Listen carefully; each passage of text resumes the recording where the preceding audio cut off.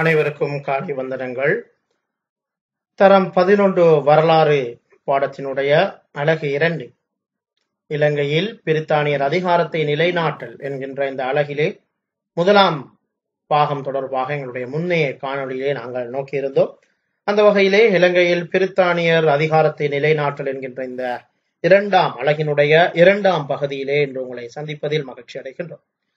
அன்புக்குரிய மாணவர்களே, இந்த 2ஆம் அமர்வு இந்த படத்தை பார்த்தாலே உங்களுக்கு புரிந்திருக்கும்.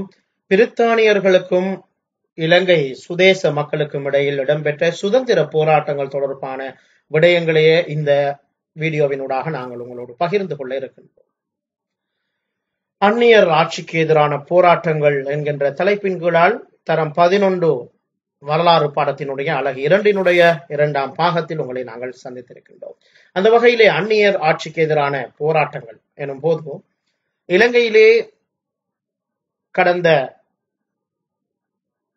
காலங்களிலே பல்வேறு வெளிநாட்டவர்கள் இலங்கைக்கு வருகை தந்திருந்தார்கள். போர்த்துகேயர், ஒல்லாந்தர், ஆங்கிலேயர். அந்த வகையிலே போர்த்துகேயராலும் ஒல்லாந்தராலும் இலங்கையினுடைய கரையோர பிரதேசங்களில் மட்டுமே ஆதிக்கம் செலுத்த முடியுமா இருந்தது. தொடர்ந்தும் இலங்கையிலே ஒரு சுதந்திர பிரதேசம் காணப்பட்டு வந்தது, மலையக இராச்சியம். அங்கே மன்னர் ஆட்சி இடம்பெற்று வந்திருந்தது. இதற்கே மக்கள் பழக்கப்பட்டு போயிருந்தார்கள். அந்த வகையிலே கரையோர பிரதேசத்திலே போர்த்துகேய ஒல்லாந்தர்கள் ஆட்சி செய்த காலப்பகுதியிலும் கூட அங்கு வாழ்ந்த மக்களும் கூட தமக்கு ஒரு மன்னர் கண்டியிலே இருக்கிறார் என்கின்ற எண்ணத்தில் அவர்கள் வாழ்ந்து கொண்டிருந்தார்கள். குறிப்பாக ஆங்கிலேயர் கண்டி ராச்சியத்தை கைப்பற்றியதற்கு பின்னரான காலப்பகுதியில் தான் மக்களுக்கு முழுமையாக தாம் அந்நிய ஆதிக்கத்துக்கு கீழ் வாழ்ந்து கொண்டிருக்கிறோம் என்கின்ற ஒரு உணர்வு ஏற்பட்டது. அந்த வகையிலே நீண்ட காலமாக கண்டி மக்கள் சுதந்திரத்தை அனுபவித்துக் கொண்டிருந்தார்கள்.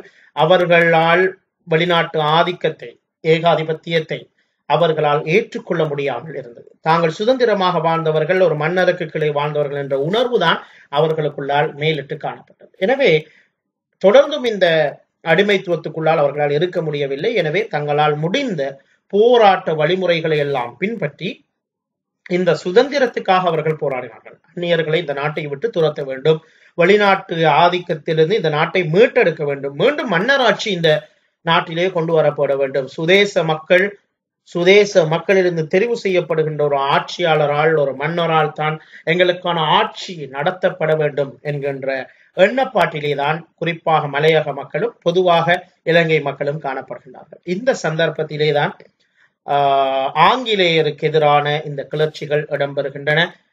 ஆங்கிலேயர் இதனை தமது ஆட்சிக்கு எதிரான கிளர்ச்சிகளாகவே கருதுகின்றார்கள். ஆனால் இலங்கை மக்களை பொறுத்தவரையிலே 1818ஆம் ஆண்டு ஊவா வெல்லச பிரதேசத்திலும் 1848ஆம் ஆண்டு மாத்தளை பிரதேசத்திலும் ஆரம்பித்த 2 வெவ்வேறு புரட்சிகள் இலங்கை முழுவதிலும் பரவி எவ்வாறான தாக்கத்தை ஏற்படுத்திய என்பது முக்கியமான ஒரு விடயம். அந்த வகையிலே இலங்கை மக்கள் இந்த போராட்டங்களை தம்முடைய சுதந்திர போராட்டங்களாக, நம்முடைய நாட்டுக்கு நன்மை செய்யக்கூடிய ஒரு சுதந்திர போராட்டமாகத்தான் நோக்கினார்களே தவிர இதை பிரித்தானிய ஆட்சிக்கு எதிரான கலகமாக அவர்கள் நினைக்கவில்லை. இது நாட்டுக்கான ஒரு போராட்டம், இது ஒரு சமூகத்துக்கான ஒரு போராட்டம், இது சுதந்திர போராட்டம் என்கின்ற உணர்வே அவர்களிடத்திலே உள்ளத்தின் ஆழத்தில் பதிந்திருந்தன. அந்த வகையிலே இலங்கையிலே இடம்பெற்ற 2 பிரதான சுதந்திர போராட்டங்கள் தான் 1818, 1848. பின்னர் சரியாக 100 வருடங்களுக்கு பிறகுதான் 1948 இலங்கை முழுமையாக சுதந்திரம் அடைகிறது.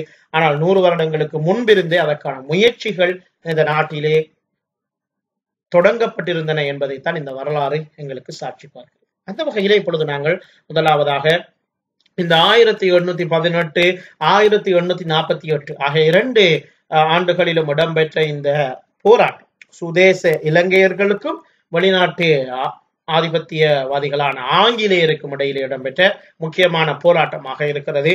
அந்த வகையிலே அவ்வாறான ஒரு போராட்ட காட்சியை இப்பொழுது நீங்கள் படத்திலே காண்கின்றீர்கள். சரி, இப்பொழுது நாங்கள் முதலாவது போராட்டம் பற்றி பார்க்க இருக்கிறோம். 1818ஆம் ஆண்டு சுதந்திர போராட்டம். இந்த சுதந்திர போராட்டம் என்றால் என்ன, இதற்கு பின்னணியில் அமைந்த காரணிகள் என்ன, அது ஏன் வெற்றியில் முடிந்ததா தோல்வியில் முடிந்ததா, அதற்கான காரணம் என்ன, அதனுடைய விளைவுகள் என்ன என்கிற விடயங்களைத்தான் நாங்கள் இந்த இரண்டு போராட்டம் பற்றியும் ஒப்பிட்டு பார்க்க இருக்கிறோம்.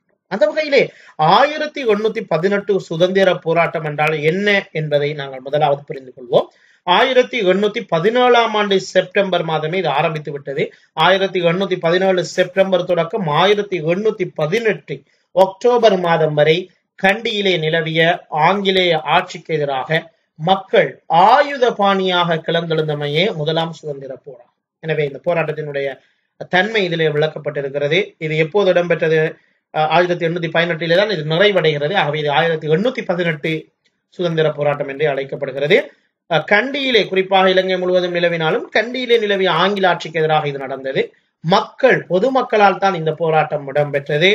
ஆயுத ரீதியான போராட்டமாக இது அமைந்திருந்தது. இது அஹிம்சா ரீதியான ஒரு போராட்டம் அல்ல, ஆயுத ரீதியான ஒரு போராட்டமாகவே இது அமைந்திருந்தது என்பதை நாங்கள் புரிந்து கொள்ள வேண்டும். ஆகவே 1818 சுதந்திர போராட்டம் என்பது கண்டியிலே நிலவிய ஆங்கிலேய ஆட்சிக்கு எதிராக பொதுமக்களால் ஆயுத ரீதியாக இடம்பெற்ற போராட்டம் என்று நாங்கள் வரைவிலக்கணப்படுத்தலாம்.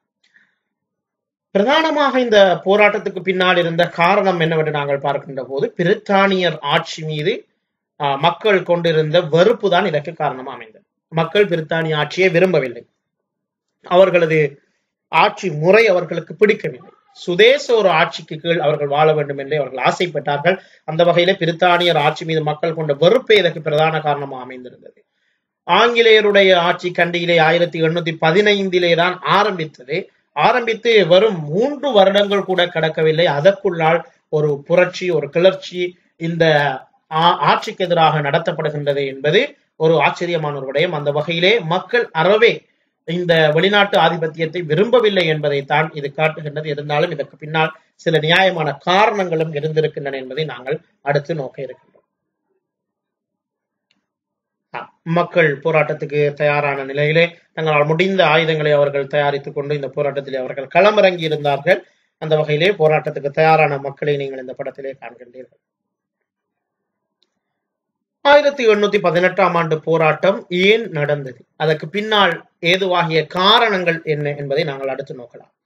அந்த வகையிலே முதலாவது மிக முக்கியமான காரணம், தமக்கென்று ஒரு மன்னன் இல்லையே என்கின்ற ஒரு ஏக்கம் அந்த மக்களிடையே காணப்பட்டது. தமக்கான ஒரு மன்னனை நியமித்துக் கொள்ள வேண்டும் என்கின்ற ஒரு அவசியம் அவர்களுக்கு காணப்பட்டது. அந்த வகையிலே இவ்வளவு காலமும் மன்னராட்சிக்கு கீழே இருந்து வந்த இந்த மக்களுக்கு மன்னர் இல்லாத ஒரு ஆட்சியை சகித்துக் கொள்ள முடியாத ஒரு நிலை காணப்பட்டது. எனவே எங்களுக்கு மன்னர் வேண்டும் என்கின்ற ஒரு கவலை அவர்களிடத்திலே காணப்பட்டதை நாங்கள் பார்க்கிறோம். அந்த வகையிலே தான் ஒரு பிக்கு தமக்கு ஒரு மன்னர் இல்லையே என்று பாடிய கவிதை கூட அமைந்திருக்கின்றது. அதனை நாங்கள் பின்னால் நோக்குவோம். அதற்கிடையிலே இரண்டாவது காரணம், ஆங்கிலேயருடைய ஆட்சி தொடர்பாக கண்டி மக்களின் அதிருப்தி நிலவியது. ஆங்கிலேயருடைய ஆட்சி சம்பந்தமாக கண்டி மக்களிடம் ஒரு நேரான சிந்தனை அவர்களிடத்திலே இருக்கவில்லை. அவர்கள் அதனை மறுக்கக்கூடிய ஒரு நிலைமையிலே இருந்தார்கள். அதிருப்தியோடு தான் அவர்கள் பார்த்தார்கள். ஆங்கிலேய ஆட்சியிலே அவர்கள் திருப்தி அடையவில்லை. அவர்களுடைய ஆட்சி முறை, நீதிமுறை, பரிபாலன முறை இவை எவற்றிலுமே அவர்கள் திருப்தி அடையவில்லை. ஏனென்றால் ஆங்கிலேய கலாச்சாரம் என்பது கண்டிய மக்களுக்கு ஒரு புதிய விடயமாகவே காணப்பட்டது. மூன்றாவது, சமயம் மற்றும் பண்பாட்டின் பாதுகாப்பு தொடர்பான பிரச்சினைகள் காணப்பட்டன. குறிப்பாக பௌத்த சமயத்துக்குரிய உரிய மதிப்பு மரியாதைகள் இல்லாமல் காணப்பட்டது ஒரு முக்கியமான விடயம். அதே போன்று கண்டி மக்களை பொறுத்தவரையில உங்களுக்கு தெரியும், அவர்கள் சம்பிரதாயங்களுக்கு அதிகூடிய முக்கியத்துவம் கொடுப்பவர்கள். சிம்மாசனம் என்பது அவர்களுடைய சம்பிரதாயத்தில் முக்கியமான ஒரு அரசனுடைய சிம்மாசனத்தை அவர்கள் புனிதமாக மதித்தார்கள். அதே போன்று பதவி ஏற்கும் வைபவங்கள், சமய சடங்குகள் போன்ற பல்வேறு சம்பிரதாய சடங்குகள் கண்டிய மக்களிடையே பரவி போயிருந்தன. ஆனால் இவை எதையுமே ஆங்கிலேயர்கள் கருத்தில் கொள்ளவில்லை. அவர்களுக்கு தனியான ஒரு ஆங்கில கலாச்சாரம் இருந்தது, ஐரோப்பிய கலாச்சாரம் இருந்தது. அதனை கண்டிய மக்களால் ஜீரணிக்க முடியவில்லை. எனவேதான் குறிப்பாக பௌத்த சமயத்தினுடைய புறக்கணிப்பும் கண்டிய மக்களின் பரம்பரையாக பாதுகாக்கப்பட்டு பேணப்பட்டு வந்த சம்பிரதாயங்களினுடைய அழிவும் கண்டிய மக்களை இவ்வாறான போராட்டங்களின்பால் ஈர்த்தது என்று நாங்கள் சொல்லலாம். ஆகவே மன்னன் இல்லையே என்கின்ற ஏக்கம், ஆங்கிலேய ஆட்சி தொடர்பான அதிருப்தி, அதே போன்று தங்களுடைய சமயம் பண்பாடு ரீதியான பிரச்சனைகள் காணப்பட்டோம் என்கின்ற காரணங்களால் 1818 சுதந்திர போராட்டம் இடம்பெற்றது. இதுதான் அந்த பிக்கு ஒருவரால் பாடப்பட்ட அந்த கவிதை. ஐயோ எறும்புகளே, உங்களுக்கென்று அரசர் இருக்கிறார், நாம் என்ன செய்வது, இது எங்கள் விதியா? அரசர் ஒருவர் வாய்க்க பெற்றால் அன்று பாற்றோருண்போம், ஊர்வலம் போவோம், சாது நாதத்தை முழங்குவோம் என்று அந்த பிக்கு பாடியிருக்கின்றார். இதிலிருந்து பல விடயங்களை நாங்கள் கற்றுக்கொள்கின்றோம். அதாவது எறும்புகள் ஒரு தலைவருக்கு கட்டுப்பட்டு வரிசையாக செல்கின்ற காட்சியை பார்த்து இந்த கவிதையை அவர் படிக்கின்றார். உங்களுக்கெல்லாம் ஒரு தலைவர் இருக்கிறார், எங்களுக்கு இல்லாமல் போய்விட்டது என்று தம்முடைய அந்த மனக்கிலேசத்தை அவர் வெளிப்படுத்துகின்றார். அதோடு அவர் சொல்லுகின்ற முக்கியமான விடயம், பாற்றோர் உண்ணுகின்ற கலாச்சாரம் எங்களுடைய பண்டைய இலங்கை மக்களிடத்திலே காணப்பட்டிருக்கிறது. ஊர்வலம் போகின்ற கலாச்சாரம் இருந்திருக்கிறது. இவையெல்லாம் இப்போது இல்லை. எனவே எங்களுக்கு அரசன் வந்தால் நாங்கள் பாற்றோரன் போவோம், ஊர்வலம் போவோம், கொண்டாடுவோம் என்கின்ற மகிழ்ச்சியை அவர் வெளிப்படுத்துகின்றார். சாதுநாதத்தை முழங்குவோம் என்று அவர் சொல்கின்றார். எனவே இவ்வாறான அவர்களுடைய கலாச்சாரங்களுக்கான ஒரு தடை இருந்திருக்கிறது என்பதை கூட இந்த கவிதை மறைமுகமாக எங்களுக்கு சுட்டிக்காட்டுகின்றது. ஆகவே அரசன் இல்லையே என்ற ஏக்கம் கண்டி மக்களிடையே வளர்ச்சி அடைந்து அதுவே 1818 சுதந்திர போராட்டமாக விருத்தி அடைந்திருக்கிறது என்பதை நாங்கள் பார்க்கலாம். இது ஸ்ரீ விக்ரம ராஜசிங்க மன்னனுடைய சிம்மாசனம். இதை கண்டி மக்கள் புனிதமாக கருதிய ஒரு சம்பிரதாயம். அந்த வகையிலே இவையெல்லாம் இன்று இல்லையே, எங்களுக்கு சிம்மாசனம் இல்லை, அதில் இருக்கக்கூடிய அரசன் இல்லை, பரிவட்டம் இல்லை, அதனை சுற்றி இருக்கக்கூடிய மன்னருடைய அரச சபை இல்லை, இவையெல்லாம் இல்லாத ஒரு வாழ்க்கையை இப்பொழுது நாங்கள் வாழ்கிறோம் என்கின்ற ஏக்கம்தான் கண்டி மக்களிடையே காணப்பட்ட அந்த ஏக்கத்துக்கு பிரதான காரணியாக அமைந்திருந்தது. இன்னும் சில காரணங்களை நாங்கள் பார்க்கலாம். 1818 ஆண்டு சுதந்திர போராட்டத்துக்கு ஏதுவாக அமைந்த காரணிகளிலே மிக முக்கியமான ஒன்றுதான் கண்டியிலே இருந்த உயர்குடி வர்க்கத்தினர். உயர்குடி வர்க்கத்தினரை பொறுத்தவரையிலே அவர்களுக்கென்று ஒரு அந்தஸ்து கண்டியிலே இருந்து வந்தது. இந்த அந்தஸ்து இப்பொழுது பிரித்தானிய ஆட்சியிலே அவர்களுக்கு இல்லாமல் போனது. குறிப்பாக படை வீரர்கள் பலர் இப்போது இருக்கின்ற கண்டி உயர்குடி மக்களை மதிக்காத ஒரு நிலைமை காணப்பட்டது. அதே போன்று கண்டி உயர்குடி மக்களுக்கு என்று சில வருமான வழிகள் காணப்பட்டன. குறிப்பாக கடவை வரிகளை அவர்கள் நடத்துகின்ற கடவை வரிகளை அறவிடுகின்ற ஒரு நிலைப்பாடு இருந்தது. இவ்வாறான வரிகளை எல்லாம் பிரித்தானியர்கள் நீக்கி விடுகின்றார்கள். ஆகவே கண்டிய உயர்குடி மக்களுக்கான வருமானம் மூலமும் பாதிக்கப்படுகிறது. எனவே வருமானம் பாதிக்கப்படுகிறது, மதிப்பு மரியாதைகள் இல்லாமல் போகின்றது. இவ்வாறான ஒரு செயற்பாடால் கண்டி உயர்குடி மக்கள் கடுமையாக பாதிக்கப்படுகின்றார்கள். இவை தவிர பாரம்பரியமாக கண்டிய சிங்கள மக்களுக்கு கொடுக்கப்பட்டிருந்த சில பதவிகளை பிரித்தானிய அதிகாரிகள் மாற்றி அமைக்கிறார்கள். இது பாரிய பிரச்சனையை ஏற்படுத்துகிறது. பாரம்பரியமாக சிங்களவர்களுக்கு வழங்கப்பட்டு வந்த சில பதவிகள் கூட பறிக்கப்பட்டு வேறவர்களுக்கு கொடுக்கப்பட்டது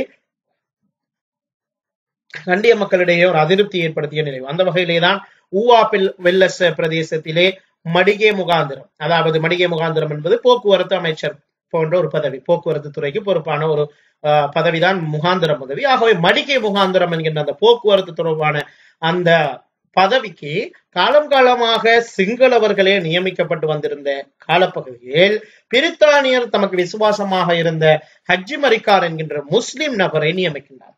இது சிங்கள மக்களுக்கு மத்தியிலே ஒரு பாரிய பிரச்சனையை, ஒரு அதிருப்தியை ஏற்படுத்துகிறது. இந்த நிகழ்வுதான் 1818 சுதந்திர போராட்டத்துக்கு உடனடி காரணமாக சொல்லப்படுகிறது. பல பின்னணிகள் இருந்து வந்த போதும் இந்த உடனடியாக ஹஜ்ஜி மரிக்காரை நியமித்தது கண்டி மக்களிடையே பாரிய குழப்பத்தை ஏற்படுத்தி அதுவே போராட்டத்துக்கு வழிவகுத்த உடனடி காரணமாகவும் அமைந்து விடுகிறது. ஆகவே உயர்குடி மக்களுடைய அந்தஸ்து, அவருடைய வருமான வழி பாதிக்கப்பட்டதும் அதே போன்று பாரம்பரிய பதவிகள் மாற்றி அமைக்கப்பட்டதும் 1818 சுதந்திர போராட்டத்துக்கு வழிவகைத்த பிற காரணிகளாகும். கண்டி பிரதானிகள் பலர் இருக்கக்கூடிய ஒரு புகைப்படத்தை நீங்கள் காண்கிறீர்கள். இவ்வாறு இருந்த கண்டி பிரதானிகள் அந்தஸ்தோடு மிகவும் பெருமையோடு வாழ்ந்து வந்த கண்டி பிரதானிகளுக்கு கண்டி ஒப்பந்தத்திலே சொல்லப்பட்ட ஒரு விடயம்தான் உங்களுடைய கண்டி பிரதானிகளுடைய உரிமைகள் மதிப்புகள் பாதுகாக்கப்படும் என்பது கண்டி ஒப்பந்தத்திலே சொல்லப்பட்ட ஒரு விடயம். ஆனால் அது அப்பட்டமாக பிரித்தானியரால் மீறப்பட்டிருக்கிறது. எனவேதான் கண்டி பிரதானிகள் குறிப்பாக இந்த போராட்டத்திலே கூடுதலாக பிரதானிகள் தலைமைத்துவம் வகித்தார்கள். பொதுமக்களோடு இணைந்து அவர்கள் தலைமைத்துவத்தை வழங்கினார்கள். அதற்கு முக்கியமான காரணம் கண்டி உடன்படிக்கையில் சொல்லப்பட்ட இந்த விவகாரம் கண்டி பிரதானிகளுக்கான மதிப்பு மரியாதை, அவர்களுக்கான அந்த உரிமை என்பன மீறப்பட்டதை நாங்கள் பார்க்கிறோம்.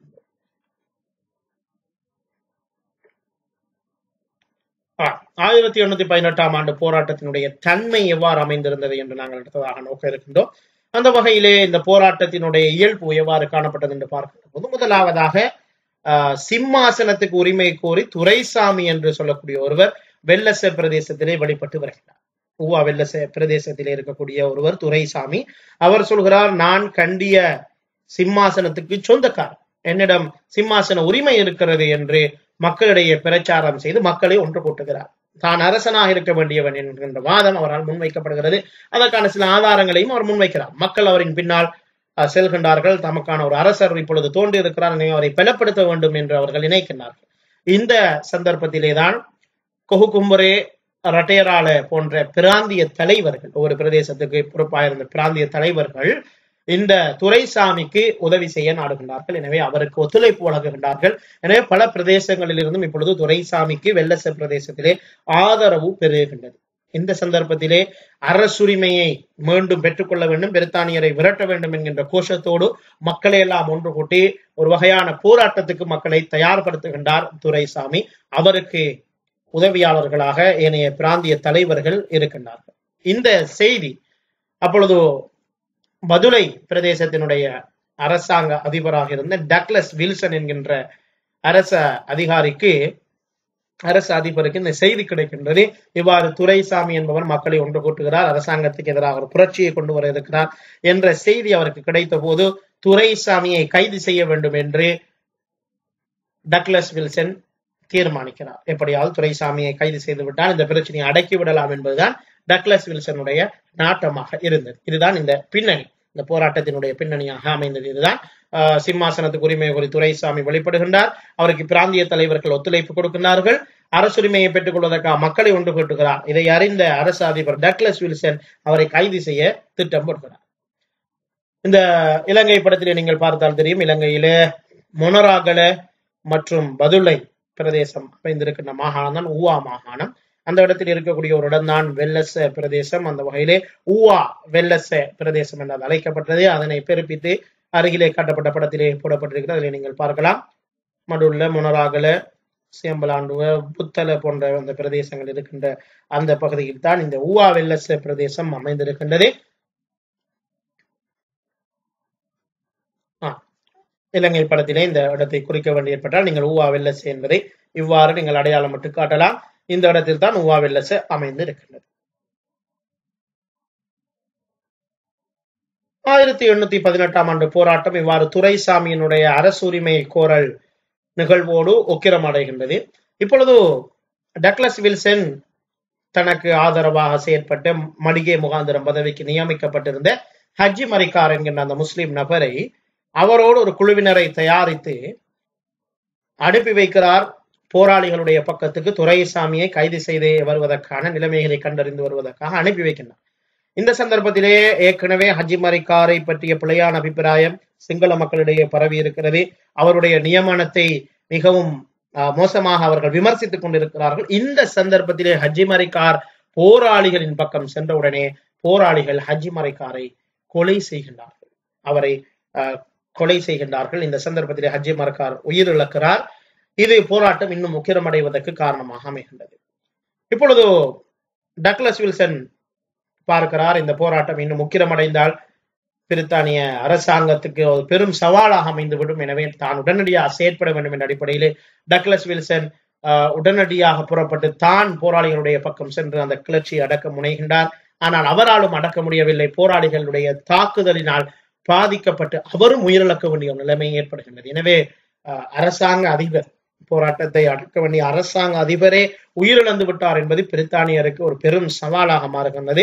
அந்த வகையில் இந்த போராட்டம் இன்னும் முக்கியம் அடைகின்றது. இப்பொழுது பிரித்தானிய அரசாங்கம் கரையோரத்தில் இருக்கின்ற நிர்வாகம் யோசிக்கிறது, எப்படியாவது கண்டி மக்களிடையே இந்த ஊவா பிரதேசத்தில் ஏற்பட்டிருக்கக்கூடிய இந்த புரட்சி நிலைமை நாடு பூராவும் பரவுவதற்கு இடையிலே இதனை கட்டுப்படுத்த வேண்டும் என்கின்ற ஒரு நோக்கிலே அப்பொழுது ஊவாவுக்கு பொறுப்பாக நியமிக்கப்பட்டிருந்த ஒரு முக்கியமான அதிகாரி தான், மகா அதிகாரம் தான் கெபிட்டிபொலதிசா. அவர் ஒரு சிங்களவர். கெபிட்டிபொலதிசாவையை பிரித்தானிய அரசாங்கம் அணுகி அவரை போய் இந்த போராட்டத்தை கட்டுப்படுத்துமாறு அனுப்பி வைக்கிறது. இப்பொழுது கெபிட்டிபொலதிசாவை பெரும் ஆங்கில படையோடு போராளிகளுடைய இடத்துக்கு வருகிறார், ஊவா வெள்ளச பிரதேசத்துக்கு வருகிறார். வந்து இவர்களுடைய கோரிக்கைகளை கேட்டபோது அவருக்கு கண்டி மக்களுடைய, குறிப்பாக துரைசாமியினுடைய அந்த போராட்டம் நியாயமானது என்று அவருக்கு தோன்றுகின்றது. எனவே கெபிட்டிபுல திசா ஒரு இலங்கையர், நாட்டின் மீது பற்று கொண்டு ஒருவர். எனவே அவர் நோக்குகின்றார், இந்த இடத்திலே நான் நாட்டுப்பற்றாளனாக நடந்து கொள்வதே தான் செய்கின்ற பெரும் செயல் என்று அவர் எண்ணி தன்னோடு வந்த பிரித்தானிய படையை திருப்பி அனுப்பிவிட்டு அவர் போராளிகளோடு இணைந்து கொண்டு தானும் போராட்டத்திலே குதிக்கிறார். கெபிட்டிபுல திசாவை போராட்டத்திலே இணைந்து கொண்டார் என்பது போராளிகளுக்கு கிடைத்த மிக பெரும் வெற்றி. எனவே பல்வேறு மக்கள், பல்வேறு குழுக்கள், பல்வேறு தலைவர்கள், பிராந்திய தலைவர்கள் எல்லாம் ஒன்று சேர்ந்து இப்பொழுது போராட்டத்துக்கு தயாராகி வருகிறார்கள். இதுதான் அந்த கதை. அந்த கதையை நீங்கள் அப்படியே மனதிலே நினைவில் வைத்துக் கொள்ள முடியும். அந்த வகையில கெபிட்டிபுல திசாவை தான் இந்த போராட்டத்தினுடைய கதாநாயகனாக மாறுகிறார். அவருடைய தலைமையை மக்கள் ஏற்கின்றார்கள். அவர் தலைமைத்துவம் வகித்துத்தான் அடுத்த போராட்டம் நடத்தி செல்லப்படுகின்றது. இவ்வாறு இந்த புகைப்படத்திலே காட்டப்பட்டிருப்பது ஒரு வகையான முகாந்திரம் பதவி. அந்த முகாந்திரம் பதவிக்கு நியமிக்கப்பட்டவர் நடுவிலே இருக்க அவருக்கு மரியாதை செலுத்துவதற்காக இணையவர்கள் அருகிலே நிற்பதை நீங்கள் பார்க்கலாம். அந்த வகையிலே இந்த முகாந்திரம் பதவி என்பது முக்கியமான ஒரு பதவியாக இருந்தது. இந்த பதவியை சிங்களவர்களுக்கு கொடுக்க வேண்டிய மளிகை முகாந்திரம் பதவியை ஹஜ்ஜி மரிக்காருக்கு கொடுத்ததை தான் மக்களால் தாங்கிக் கொள்ள முடியாமல் இருந்தது. எனவேதான் இந்த போராட்டத்துக்கு அது உடனடி காரணமாக அமைந்தது என்பதை நாங்கள் ஏற்கனவே பார்த்தோம். எனவே முகாந்திரம் பதவி என்பது எவ்வளவு முக்கியமானது என்பதை இந்த புகைப்படத்தின் மூலமாக நீங்கள் அறிந்து கொண்டிருப்பீர்கள். பாரம்பரிய முஸ்லிம் குடும்பம் ஒன்றினுடைய புகைப்படத்திலே காண்பிக்கப்பட்டிருக்கிறது. இவ்வாறான ஒரு குடும்பத்திலேதான் ஹஜ்ஜி மரிக்காரும் வந்து அவர் இந்த பதவியை ஏற்றுக்கொள்கின்றார். எனவே அதனை சிங்கள பெரும்பான்மையினர் ஏற்றுக்கொள்ளவில்லை. எனவே அவர் கொலை செய்யப்பட்டார் என்பதையும் நாங்கள் பார்க்கின்றோம். இவர்தான் 1818 போராட்டத்தினுடைய கதாநாயகர். மொனரவில கெபிட்டிபுல திசாவை, இந்த கெபிட்டிபுல திசாவை ஒரு வீரராக காணப்பட்டார். அந்த வகையிலே அவருடைய சிலைகள் இலங்கையில் இன்றும் காணப்படுகின்றன. அவர் வாளேந்தி நிற்கக்கூடிய அந்த வீர சிலைகள் இன்றும் அவருடைய வீரத்தை பறைசாற்றிக் கொண்டிருக்கின்றன. அந்த வகையிலே மொனரவில கெபிட்டிபுல திசாவை இந்த போராட்டத்தில் போராளிகள் பக்கம் இணைந்து கொண்டமை இந்த போராட்டத்தின் ஒரு மிக பெரும் திருப்பு முனையாக அமைந்திருந்தது. இப்போது அதற்கு பின்னர் நடந்த நிகழ்வுகளை நாங்கள் பார்க்கலாம். கெபிட்டிபுல திசாவை போராட்டத்திலே போராளிகள் பக்கம் இணைந்து கொண்டார் என்பதை அறிந்து கொண்ட மக்கள், தலைவர்கள், பிராந்திய தலைவர்கள் பலரும் இப்பொழுது போராளிகளோடு வந்து இணைந்து கொள்கிறார்கள். இப்பொழுது போராட்டம் நன்கு பரவல் அடைகின்றது. பல பிரதேசங்களுக்கும் இது பரவல் அடைகிறது. பெரும்பாலும் சிங்கள தலைவர்கள் அனைவரும் இந்த போராட்டத்துக்கு ஆதரவு கொடுக்க முன் வருகின்றார்கள். இதிலே மொழிகொடை என்று சொல்லக்கூடிய ஒரு அதிகாரம், அதே போன்று எக்னலிகொடை என்று சொல்லக்கூடிய ஒருவர், இந்த 2 பேரை தவிர மற்ற அனைவரும் போராட்டத்துக்கு ஆதரவு வழங்குகின்றார்கள். இவர்கள் இருவரும் மாத்திரம் இந்த போராட்டத்திலே கலந்து கொள்ளவில்லை. அந்த வகையிலே கெபிட்டிபுலவினுடைய வழிகாட்டல் மக்களுக்கு கிடைக்கிறது. அவர்தான் தலைமைத்துவம் வழங்குகின்றார். போராளிகள் துரைசாமியை கண்டிய மன்னராக பிரகடனப்படுத்தி கண்டி மன்னர் எங்களுக்கு உருவாகிவிட்டார் என்று பிரகடனம் செய்கின்றார்கள். அதற்கு முழு ஆதரவையும் கெபிட்டிபுல கொடுக்கின்றார். அந்த வகையிலே மக்கள் இப்பொழுது தமக்கு ஒரு அரசன் உருவாகிவிட்டார் என்ற ஒரு நிலைப்பாட்டில் இருந்து கொண்டிருக்கின்றார்கள். உடனடியாக துரைசாமியும் ஏனைய மக்களும் தலைவர்களும் ஒன்று சேர்ந்து மகா அதிகாரம், அதாவது பிரதான அமைச்சர் போன்று பிரதமர் போன்ற ஒரு பதவி, அந்த பதவிதான் மகா அதிகாரம். அந்த மகா அதிகாரம் என்கின்ற பதவியை கெபிட்டிபுல திசாவைக்கு கொடுத்து அவரை கௌரவிக்கின்றார்கள். இப்பொழுது மன்னராக துரைசாமி, அவருக்கு உதவியாக மகா அதிகாரமாக கெபிட்டிபுல திசா நியமிக்கப்பட்டு மக்கள் எல்லாம் சந்தோஷ வெள்ளத்தில் இருக்கின்றார்கள். ஆனால் பிரித்தானியருக்கு இது ஒரு பெரும் பிரச்சனை. எப்படியும் இந்த போராட்டத்தை அவர்கள் அடக்கி ஒடுக்க வேண்டும், இல்லாவிட்டால் அவர்கள் இவ்வளவு காலமும் எடுத்த முயற்சிகள், செலவினங்கள், அவர்களுடைய அத்தனை விடயங்களும் பலாபலனற்று போய்விடும் என்கின்ற ஒரு அச்சம் அவர்களுக்கு இருந்தது. அடுத்தது அவர்கள் பல நாடுகளை தமது ஆதிக்கத்தின் வைத்திருந்த காலம் அது. எனவே இலங்கை போன்ற ஒரு சிறிய நாட்டிலே தம்முடைய ஆதிக்கத்தை நிலைநாட்ட முடியாமல் போவது அவர்களுக்கு பெரும் அவமானமாக மாறும். எனவேதான் பிரித்தானியர் இந்த போராட்டத்தை தந்திரம் செய்தாவது அடக்க வேண்டும் என்கின்ற ஒரு உறுதியோடு செயற்பட்டார்கள். இவர் கெபிட்டிபுல திசாவை அந்த போராட்டத்திலே தலைமை தாங்கி மகா அதிகாரம் பதவியை பெற்றுக்கொண்ட ஒருவர். அந்த வகையிலே இன்னும் சில நிகழ்வுகள் நடக்கின்றன. அதற்கு பிறகு புனித தந்தத்தாது ஆட்சி அதிகாரத்தின் அடையாளமாக கருதப்பட்டது. அந்த வகையிலே புனித தந்தத்தாதுவை போராளிகள் ஆரம்பத்திலே கைப்பற்றுகின்றார்கள். கைப்பற்றி தம்மிடம்தான் புனித தந்தத்தாது இருக்கிறது, எனவே தாம் தான் இப்பொழுதோ ஆட்சி உரிமைக்கு சொந்தக்காரர்கள் என்று துரைசாமியின் ஆதரவாளர்கள் இப்பொழுதோ அதையும் தமக்கு சார்பாக பயன்படுத்திக் கொள்கின்றார்கள். இப்பொழுதோ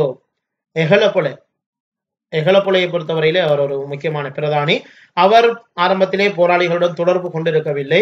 ஆனால் ஆங்கிலேயர் இவரும் போராளிகளோடு தொடர்பு பட்டிருக்கின்றார், இவரும் மறைமுகமாக உதவி செய்கிறார் என்று சந்தேகம் கொண்டு அவரை கைது செய்து கொழும்புக்கு அனுப்பி வைக்கின்றார்கள். அந்த வகையிலே எகலப்புலையும் இந்த போராட்டத்திலே ஆரம்பத்திலே கைது செய்யப்படுகிறார்.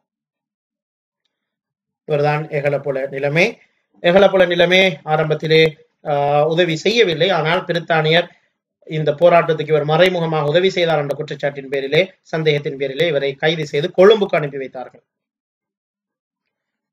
இந்த போராட்டத்தினுடைய விளைவுகளில் ஒன்றுதான் போராட்ட தலைவர்கள் பின்னர் பிரித்தானியர்களால் கொலை செய்யப்பட்டார்கள், கைது செய்யப்பட்டார்கள், சித்திரவதைகளுக்கு உட்படுத்தப்பட்டார்கள். அவ்வாறான ஒரு காட்சியை நீங்கள் இப்பொழுது புகைப்படத்திலே காண்கின்றீர்கள். 1818 ஆண்டு போராட்டத்தின் சில விளைவுகள் அங்க நீங்கள் அந்த படத்தை நன்கு அவதானித்தால் தெரியும்.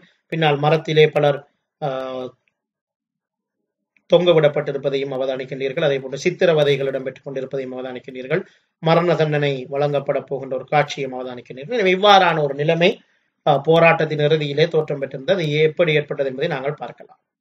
இப்பொழுது ஆங்கிலேயருடைய கட்டுப்பாட்டு நடவடிக்கைகள் எவ்வாறு இருந்தன? இவ்வளவு பிரச்சனைக்குரிய இந்த போராட்டம் அடக்கப்பட வேண்டும் என்பதில் பிரித்தானியர்கள் மும்முரமாக ஈடுபட்டிருந்தனர். அந்த வகையிலே போராட்டம் தோல்வி அடைகின்றது.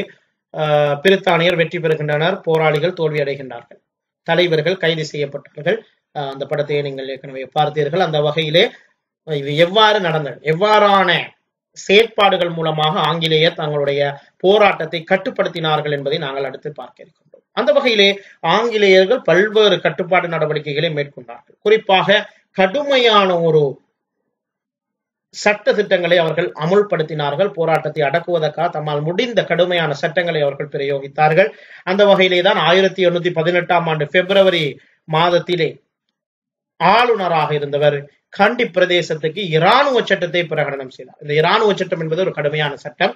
இந்த சட்டத்தின் கீழ் போராட்டத்திலே பிரித்தானிய அரசுக்கு எதிராக கலகம் செய்தவர்கள் எவராக இருந்தாலும் அவரை கைது செய்யலாம், அவர்களை அடைத்து வைக்கலாம், அவர்களுக்கு தண்டனைகள் வழங்கலாம் என்கின்ற ஒரு உரிமை இராணுவத்துக்கு வழங்கப்பட்டு இராணுவம் மும்முரமாக துப்பாக்கிகளோடு இறங்கி வந்தார்கள். அந்த வகையிலே பல தலைவர்கள் கைது செய்யப்படுவதற்கு இந்த சட்டம் பிரகடனப்படுத்தப்பட்ட இந்த இராணுவ சட்டம் காரணமாக அமைந்தது. கரையோரத்திலே இருந்த ஆங்கில படைகள் அனைத்துமே கண்டிக்கு அனுப்பி வைக்கப்படுகிறது. மேலதிகமான படைகள் குவிக்கப்படுகின்றன. இதனால் போராளிகளுக்கு இந்த பெரும் படையை எதிர்க்கின்ற அளவுக்கு அவர்கள் வலிமை பெற்றிருக்கவில்லை. இதனை அவர்கள் எதிர்பார்க்கவும் இல்லை. பெரும் படையினரை பிரித்தானியர் இங்கு கொண்டு வந்து குவிக்கின்றார்கள். இவை எல்லாவற்றுக்கும் மேல் போராட்டத்தை அடக்குவதற்கு ஆங்கிலேயர் சில தந்திரோபாயங்களை மேற்கொண்டார். அதிலே ஒன்றுதான் நிலத்தை பாலடைய செய்கின்ற ஒரு கொள்கையை அவர்கள் கை கொண்டார்கள். அந்த வகையிலே போராட்டத்தில் ஈடுபடக்கூடிய மக்களுக்கு சொந்தமான நிலங்களை தீயிட்டு கொளுத்துகின்றார்கள், எரிக்கின்றார்கள். இதனால் மக்கள் பெரும் கவலை கொள்கின்றார்கள். தங்களுடைய வாழ்வாதாரம், பொருளாதாரத்தை எல்லாம் அழித்து விட்டால் நாம் எப்படி வாழ்வது என்று அஞ்சி பலர் இந்த போராட்டத்திலிருந்து பின்வாங்கக்கூடிய ஒரு நிலைமையை அது ஏற்படுத்துகின்றது. அந்த வகையிலே கிராமங்களுக்கு தீயிட்டு கொடுத்துகின்றார்கள், மக்களின் சொத்துக்களை அழிக்கின்றார்கள், இயன்றளவு மக்களை கைது செய்கின்றார்கள். இவ்வாறு இராணுவ சட்டத்தின் பிரகாரம் பல்வேறு அடக்குமுறைகளை பிரித்தானிய அரசாங்கம் மேற்கொள்கின்றது.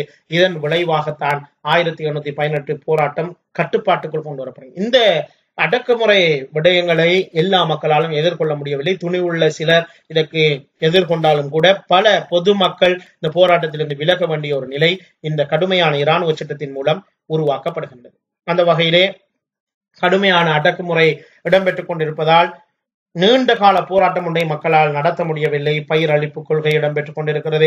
மக்கள் கைது செய்யப்பட்டுக் கொண்டிருக்கிறார்கள், தலைவர்கள் எல்லாம் பிடிக்கப்படுகிறார்கள். எனவே சாதாரண மக்களால் இந்த போராட்டத்திலே தொடர்ந்து நீடிக்க முடியவில்லை, ஒன்று சேர முடியாத ஒரு நிலை ஏற்படுகின்றது. எனவே நீண்ட காலத்துக்கு இவர்களால் இதிலே நின்று கொடுக்க முடியவில்லை.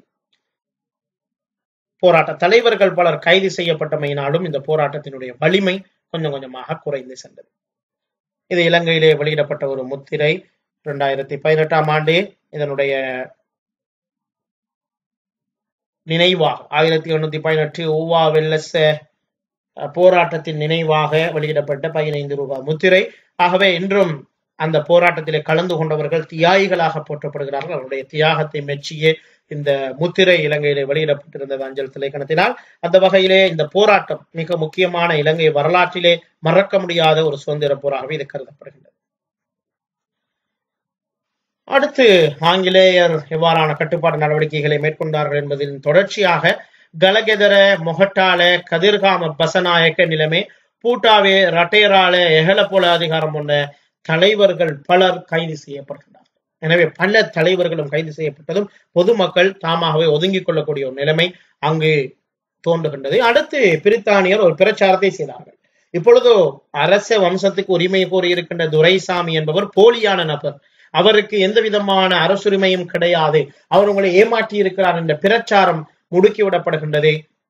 எனவே மக்களும் அதனை பலர் ஏற்றுக்கொள்கின்றார்கள். எனவே தாம் அரசுரிமை இல்லாத ஒருவருக்காக ஏன் நாங்கள் கஷ்டப்பட வேண்டும், போராட வேண்டும் என்கின்ற ஒரு நிலைப்பாடு மக்களிடையே ஏற்பட்டு மக்கள் பலர் பிரிந்து செல்லக்கூடிய நிலைமைகள் உருவாகும். எனவே ஆங்கிலேயர் தந்திரோபாயமான முறையிலே இந்த போராட்டத்தை கட்டுப்படுத்துவதற்கான நடவடிக்கைகளை மேற்கொண்டார். அந்த வகையில் இறுதியாக இவ்வாறு போராட்ட தலைவர்களுக்கு கடுமையான தண்டனைகள் விதிக்கப்பட்டு அவர்கள் இந்த போராட்டத்திலே கலந்து கொண்டவர்கள் சிலர் கொலை செய்யப்படுகின்றார்கள், சிலர் கைது செய்யப்படுகிறார்கள், சிலர் நாடு கடத்தப்படுகிறார்கள், சிலருடைய பொருளாதாரம் அரசுரிமையாக்கப்படுகிறது. இவ்வாறு பல்வேறு செயற்பாடுகள் அங்கு நடந்து இருக்கின்றன.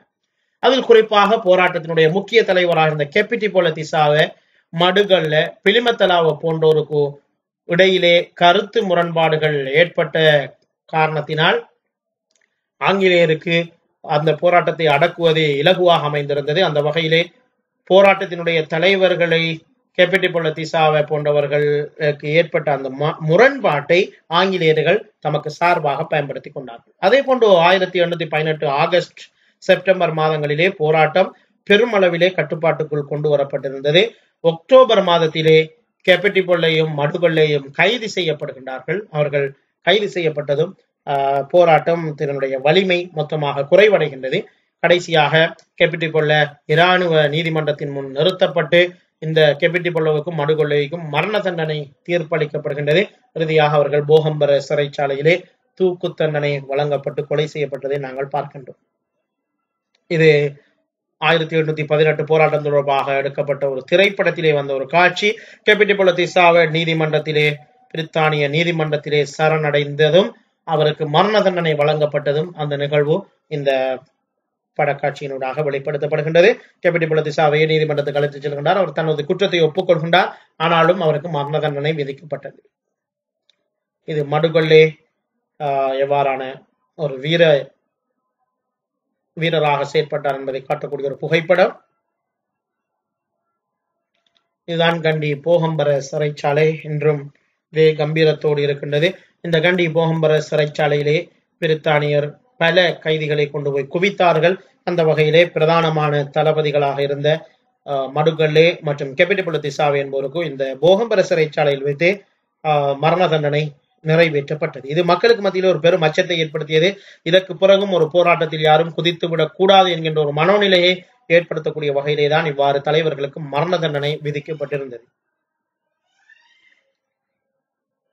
இந்த 1818 போராட்டம், சுதந்திர போராட்டம் ஏன் தோல்வி அடைந்தது, அதற்கான காரணங்கள் என்ன என்பதை நாங்கள் அடுத்து நோக்கினோமாக இருந்தால், முதலாவது காரணம் மேலதிக இராணுவத்தை வரவழைத்து மிக கடுமையான அடக்குமுறையை பிரித்தானியர் கையாண்டமைதான் மிக முக்கியமான காரணம். மேலதிக இராணுவத்தை போராளிகளால் எதிர்கொள்ள முடியாமை, அதே போன்று அவர்களுடைய கடுமையான அடக்குமுறைகள்.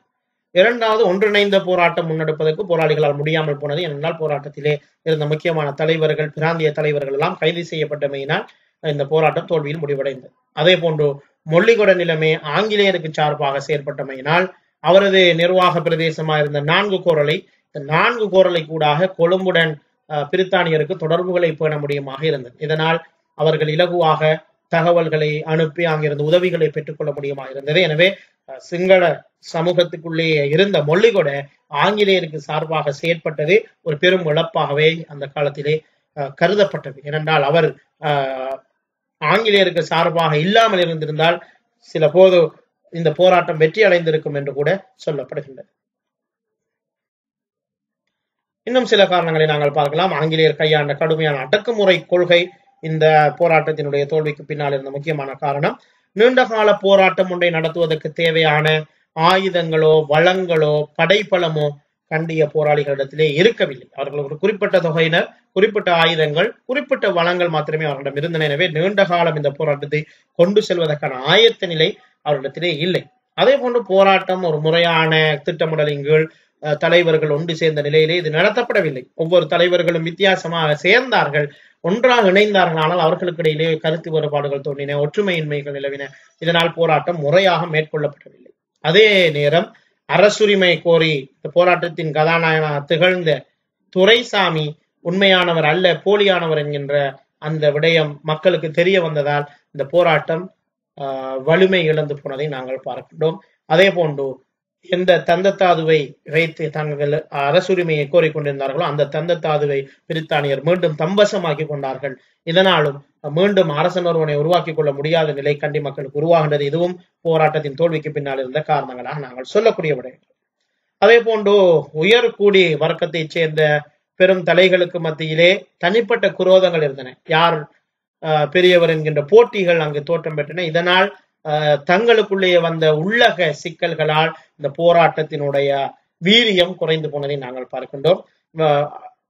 அடுத்ததாக பிரித்தானியர் கையாண்ட பயிர் அழிப்பு கொள்கை, தோட்டந்துறவுகளை தீயிட்டு கொளுத்துவது, கிராமங்களை அழிப்பது போன்ற இந்த ஈனச் செயல்கள், இவ்வாறான மனிதாபிமானமற்ற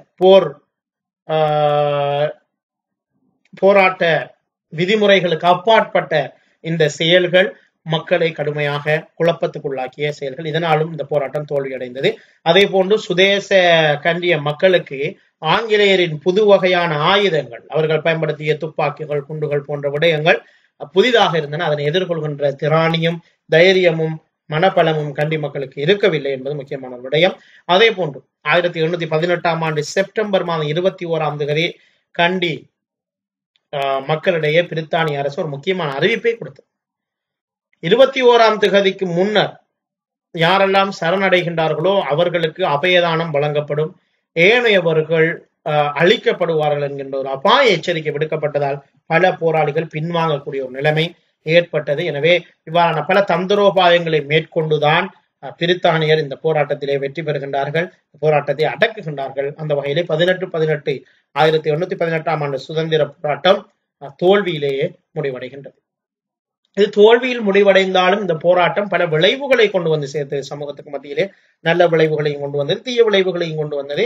அந்த வகையிலே ஆங்கில அரசாங்கம் கண்டி மக்களின் மீது கடுமையான ஒரு சட்டத்திட்டத்தை விதிக்கக்கூடிய ஒரு நிலைமை உருவானது. கண்டிய மக்கள் இதற்கு பிறகு 1818க்கு பிறகு கடுமையான ஒரு இறுக்கமான ஆட்சிக்குள் உள்வாங்கப்பட்டார்கள். ஆங்கிலேயர் அவர்களை பழிவாங்கும் முகமாக கடுமையான ஒரு ஆட்சி முறை அங்கு நடைமுறைப்படுத்தினார்கள். இது ஒரு மோசமான ஒரு விளைவு. அதே போன்று இந்த கிளர்ச்சியிலே முக்கியமான தலைமைத்துவம் வழங்கி கொண்டிருந்த எகலப்புல, கெப்பட்டிபொல்ல, மடுகொள்ளை ஆகியோர் அரச துரோகிகளாக கருதப்பட்டு கண்டி போகும் வரையிலே சிரச்சேதம் செய்யப்பட்டு மரண தண்டனை விதிக்கப்பட்டு உயிர் நீத்தமை மற்றும் ஒரு சோகமான ஒரு விளைவு. அதே போன்று ஏனைய தலைவர்கள் பலர் நாடு கடத்தப்பட்டார்கள், சொத்துக்கள் எல்லாம் அரசுடைமையாக்கப்பட்டன. இவ்வாறான விளைவுகளும் இந்த போராட்டத்தின் விளைவாக ஏற்பட்டன. அதே போன்று எதிராக செயற்பட்டோருக்கு பிரித்தானிய அரசாங்கம் தண்டனைகளை வழங்கிய அதே வேளையிலே ஆதரவாக செயற்பட்ட மொல்லிகொட, எக்னொலிகொட போன்றோருக்கு சலுகைகளையும் அரசு வழங்கியிருந்தது. இது மக்களுக்கு மத்தியிலே பிரித்தானிய அரசாங்கத்துக்கு சார்பாக நாம் இருந்தால் இவ்வாறான நன்மைகளை அடையலாம் என்கின்ற ஒரு மாயையும் ஏற்படுத்தி இருந்தது. அதே போன்று ஆளுநர் ராபர்ட் பிரவுன்ரிக் அவர்களால் 1818 நவம்பர் மாதம் 21ஆம் தேதி ஒரு பிரகடனம் வெளியிடப்படுகிறது. ஏற்கனவே கண்டி ஒப்பந்தம் இருக்கின்றது. அந்த ஒப்பந்தத்தைக்கு மேலால் இப்பொழுது ஒரு புதிய பிரகடனம் வெளியிடப்படுகின்றது.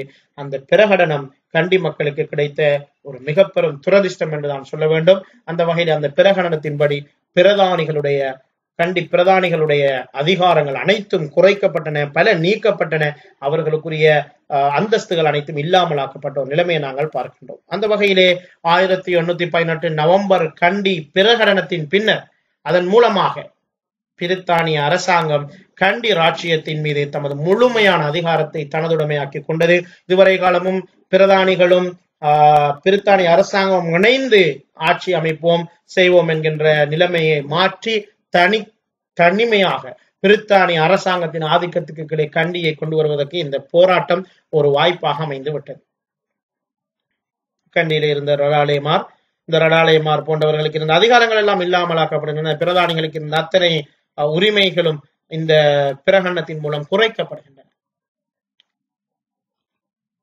அந்த பிரகடனத்தை பொறுத்தவரையிலே 56 உப அம்சங்களை அது கொண்டிருந்தது. அதிலே பிரதானிகளிடம் காணப்பட்ட நீதி அதிகாரங்கள் அனைத்தும் வரையறுக்கப்பட்டன.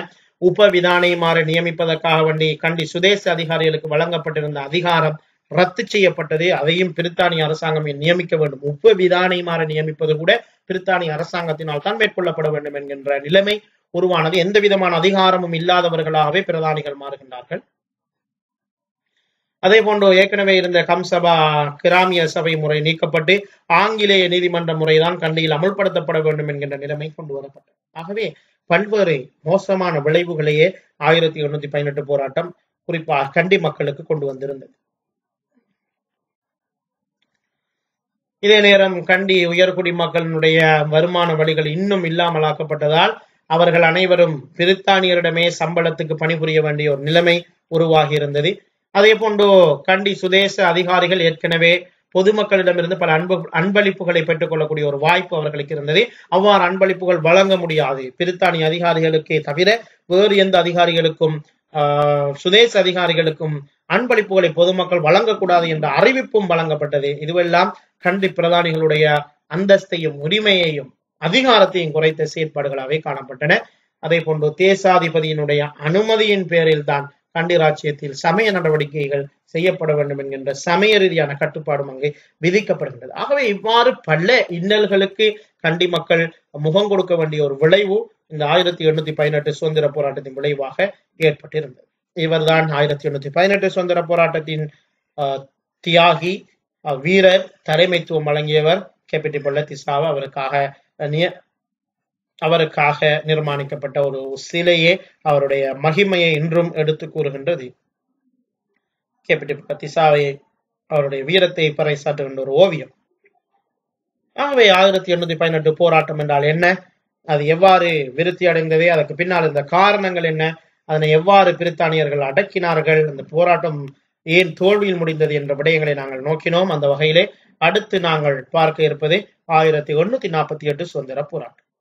1848 சுதந்திர போராட்டத்தை பொறுத்தவரையிலே இதுவும் இலங்கை மக்களால் நடத்தப்பட்ட இலங்கை வரலாற்றிலே மறக்க முடியாத ஒரு முக்கியமான போராட்டம். அந்த வகையிலே 1848 ஆண்டு இரண்டாம் சுதந்திர போராட்டம் என்று அழைக்கப்படுகின்றது. அவ்வாறு அந்த போராட்டத்துக்கு நாங்கள் வரைவிலக்கணம் சொல்வதாக இருந்தால் 1818 போராட்டம் என்பது தோல்வி அடைகின்றது.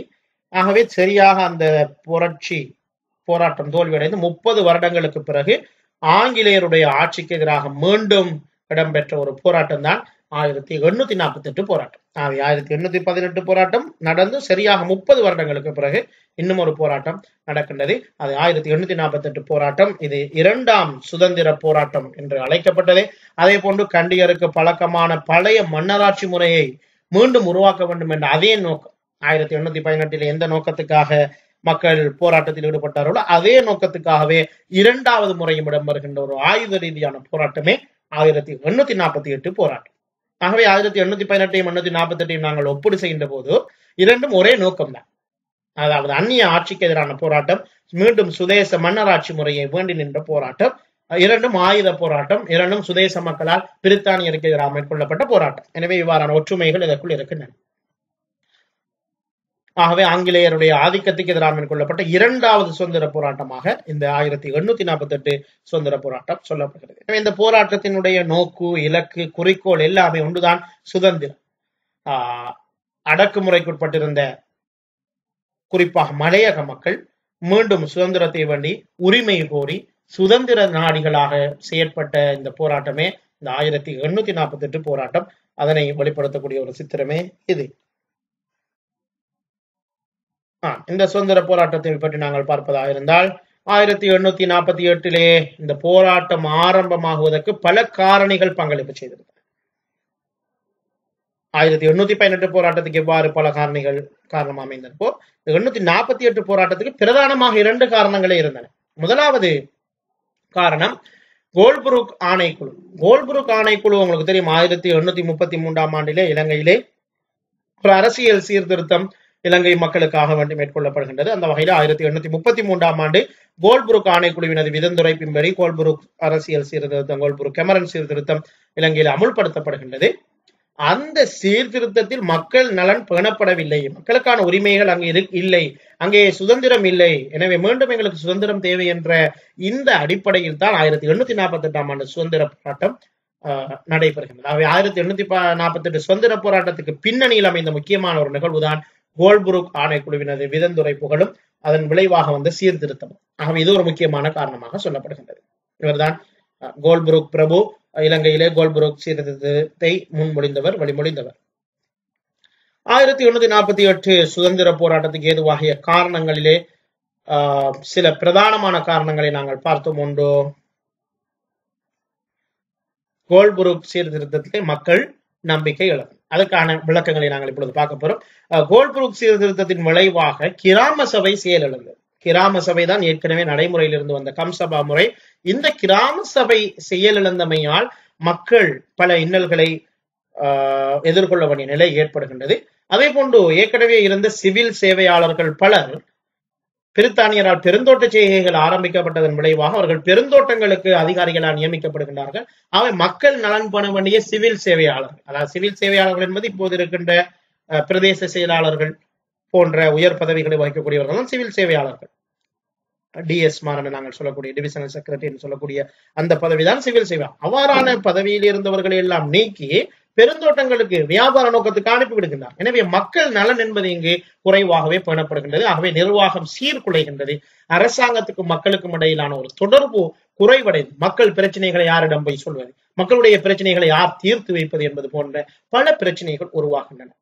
ஏனென்றால் கோல்புரூக் விதந்துரைப்பின்படி பொருளாதாரத்துக்கே கூடுதலான முக்கியத்துவம் கொடுக்கப்பட்டிருந்தது. ஆகவே பெருந்தோட்டங்கள் ஆரம்பிக்கப்பட்டு அதற்கான நிர்வாகத்துக்காக வேண்டி சிவில் சேவையாளர்கள் அனுப்பப்பட்டமையினால் இங்கு கிராம சபையும் செயலிழந்திருக்கிறது, பிரித்தானிய சிவில் சேவையும் பாதிக்கப்பட்டிருக்கிறது. இதனால் மக்களுக்கும் அரசாங்கத்துக்கும் இடையிலான ஒரு பெரும் இடைவெளி தோற்றம் பெற்றது. இந்த போராட்டத்துக்கு ஏதுவாகி முக்கியமான ஒரு காரணம். அடுத்து முக்கியமாக கிராமிய அபிவிருத்திகள், உட்கட்டமைப்பு வசதிகள் அபிவிருத்திகளை பொறுத்தவரையிலே பெரும்பாலும் கிராமிய சபைகளே இதனை மேற்கொண்டு வந்தன. அவை கட்டாய அரசு சேவை முறை என்கின்ற ஒரு முறைக்கு கீழால் மக்களை ஒன்று கூட்டி அந்த சேவையை பயன்படுத்தி பொது வேலைகள், வீதி அமைப்பது, குளங்களை அமைப்பது, கால்வாய்களை அமைப்பது போன்ற வேலைகள் கட்டாய அரசு சேவை முறையினால் மேற்கொள்ளப்பட்டு வந்தன. இதனை கோல்புரூக் சீர்திருத்தம் நீக்கியமையினால் உட்கட்டமைப்பு விருத்திகள் எல்லாம் தடைப்பட்டு விடுகின்றன. இதனால் மக்களுக்கான வசதி வாய்ப்புகள் குறைவடைந்து செல்கின்றன. எனவே குளங்கள் இல்லை, கால்வாய்கள் இல்லை, வீதி அமைப்புகள் இல்லை. எனவே மக்கள் பாரிய நெருக்கடிக்குள் உள்ளாக வேண்டிய ஒரு நிலை தோற்றம் பெறுகின்றது. இவ்வாறான அமைப்பில் தான் கிராம சபையிலே மக்கள் பிரச்சனைகளை கிராம சபைகளிலே முறையிட்டு நீதி பெற்றுக் கொள்ளக்கூடிய ஒரு நிலை காணப்பட்டது. அதே போன்று மக்களுடைய பிரச்சனைகளை மக்களை தீர்த்துக் கொள்ளக்கூடிய ஒரு ஜனநாயக முறை கிராம சபைகளில் காணப்பட்டது. இந்த முறைமை இந்த கோல்புரூக் சீர்திருத்தத்தின் பிரகாரம் நீக்கப்பட்டது என்பதுதான் இந்த 48ஆம் ஆண்டு சுதந்திர போராட்டத்துக்கு ஏதுவாகிய காரணங்கள் பிரதானமானது. அதே போன்று முக்கியமான ஒரு காரணம் இருக்கிறது. ஸ்டுவர்ட் மெக்கன்சி என்று சொல்லக்கூடிய அரசாங்க தேசாதிபதி, பிரித்தானிய தேசாதிபதி 1840ஆம் ஆண்டு ஒரு சட்டத்தை விதிக்கிறார். அந்த சட்டம் தரிசு நில சட்டம் என்று அழைக்கப்படுகிறது. இந்த சட்டம் என்னவென்றால், ஒருவர் ஒரு நிலத்தை உரிமை கோர வேண்டுமாயிருந்தால் அவரிடம் முறையான ஆவணங்கள் இருக்க வேண்டும். 30 வருடம் அவர் அதனை பயன்படுத்தியதற்கான சான்றுகள் இருக்க வேண்டும். அவர் அதனை பயிர் செய்திருக்க வேண்டும் என்கின்ற ஒரு நிபந்தனையை ஸ்டுவர்ட் மெக்கன்சியினுடைய இந்த தரிசு நில சட்டம் அமைத்தது. கண்டிய மக்களை பொறுத்தவரையிலே பெரும்பாலான மக்கள் விவசாயிகளாக இருந்தார்கள். அவர்களிடம் நிலம் இருந்தது. அது அவர்களுக்கு சொந்தமான நிலம். ஆனால் அது அவர்களுக்கு சொந்தமான நிலம் என்று உறுதிப்படுத்துவதற்கான ஆவணங்கள் அவர்களிடத்தில் இருக்கவில்லை. இதனால் இந்த பலவீனத்தை தங்களுக்கு சாதகமாக பயன்படுத்திக் கொண்ட பிரித்தானிய அரசாங்கம் பொதுமக்களுடைய நிலங்களை எல்லாம் அரசுடைமையாக்கி கொண்டது. இது பாரிய ஒரு அநீதியாக காணப்பட்டது. ஆகவே 1840 கொண்டு வரப்பட்ட தரிசு நில சட்டத்தின் மூலமாக மக்களுடைய நிலங்கள் அபகரிக்கப்பட்டமை இந்த போராட்டத்துக்கு முக்கியமான காரணியாக அமைந்தது. அதே போன்று இலங்கையிலே ஏற்கனவே நடைபெற்று வந்த நெல் விவசாயம் போன்ற சுதேச விவசாய நடவடிக்கைகளுக்கு அரசு அனுசரணை வழங்கவில்லை, அதற்கான ஆதரவை கொடுக்கவில்லை. மாற்றமாக பெருந்தோட்ட பயிற்சிகைகள், கோப்பி, தேயிலை போன்ற பெருந்தோட்ட பயிற்சிகைகளுக்கு பிரித்தானிய அரசாங்கம் கவனம் எடுத்தது. பிரித்தானிய அரசாங்கம் வெளிநாட்டில் இருந்து குறிப்பாக தென்னிந்தியாவில் இருந்து மலிவான கூலிகளை கொண்டு வந்து இங்கு வேலை வாய்ப்பை கொடுத்தார்கள். அதனால் இங்கு இருக்கக்கூடிய மக்களுக்கு வேலை இல்லாமல் போனது போன்ற பல பொருளாதார ரீதியான பிரச்சனைகளை மக்கள் எதிர்கொள்கின்றனர். பிரித்தானிய அரசாங்கம் தங்களுடைய இலாபத்தை கவனம் எடுத்ததை தவிர மக்களுடைய நலனில் கவனம் எடுக்கவில்லை என்பதுதான் மக்களுடைய ஏக்கமாக இருந்து வந்திருக்கின்றது. அந்த வகையிலே மற்றும் ஒரு முக்கியமான பிரச்சனை தான் நீதிமன்றங்கள். ஏற்கனவே இருந்த கிராம சபைகளிலே இருந்த கிராம நீதிமன்றங்களுக்கு இருந்த அதிகாரங்கள் எல்லாம் நீக்கப்படுகின்றன. மாவட்ட நீதிமன்றமே இங்கு அமுல்படுத்தப்பட வேண்டும் என்கின்ற சட்டம் கொண்டு வரப்படுகிறது. இதனால் கிராமிய மக்கள் பல கஷ்டங்களை, இன்னல்களை அனுபவித்தார்கள். குறிப்பாக அங்கிருக்கக்கூடிய மாவட்ட நீதிமன்றங்களிலே பெரும்பாலும் பிரித்தானிய நீதிபதிகள், பிரித்தானிய வழக்கறிஞர்கள் இருந்தார்கள். எனவே அவர்களுடைய மொழி இப்ப மக்களுக்கு புரியாத மொழியாக இருந்ததால் அது ஒரு பாரிய பிரச்சனை ஏற்படுத்தி. அதே போன்று வழக்கறிஞர்களுக்காக மேலதிகமாக பணம் செலுத்த வேண்டிய ஒரு புதிய வழிமுறையை மக்கள் பின்பற்ற வேண்டியிருந்தது. இது ஒரு பாரிய பிரச்சனையா இருந்தது. அதே போன்று முத்திரை கட்டடம் என்று வேறாக கட்டடங்கள் அறவிடப்பட்டன. இவ்வாறு பல சிக்கல்களை நீதி ரீதியாக மக்கள் எதிர்கொள்கின்றார்கள். ஏற்கனவே இந்த கிராம சபைகளில் மக்களுக்கு எந்த விதமான செலவினங்களும் இல்லை. தங்களுடைய பிரச்சனைகளை முன்வைத்து நியாயமான தீர்வுகளை அவர்கள் பெற்றுக் கொண்டார்கள். ஆனால் மாவட்ட நீதிமன்றங்களிலே நீண்ட நேரம் காத்திருக்க வேண்டிய தேவை, வழக்குகளுக்காக வேண்டி கிராமப்புற மக்கள் மாவட்டங்களை நோக்கி, மாவட்ட நீதிமன்றங்களை நோக்கி அலைந்து திரிய வேண்டிய ஒரு நிலை எல்லாம் உருவாக்கப்பட்டது. இவ்வாறான இந்த இன்னல்கள் தான் 1848 சுதந்திர போராட்டத்துக்கு வழிவகுத்த முக்கியமான காரணிகளாகும்.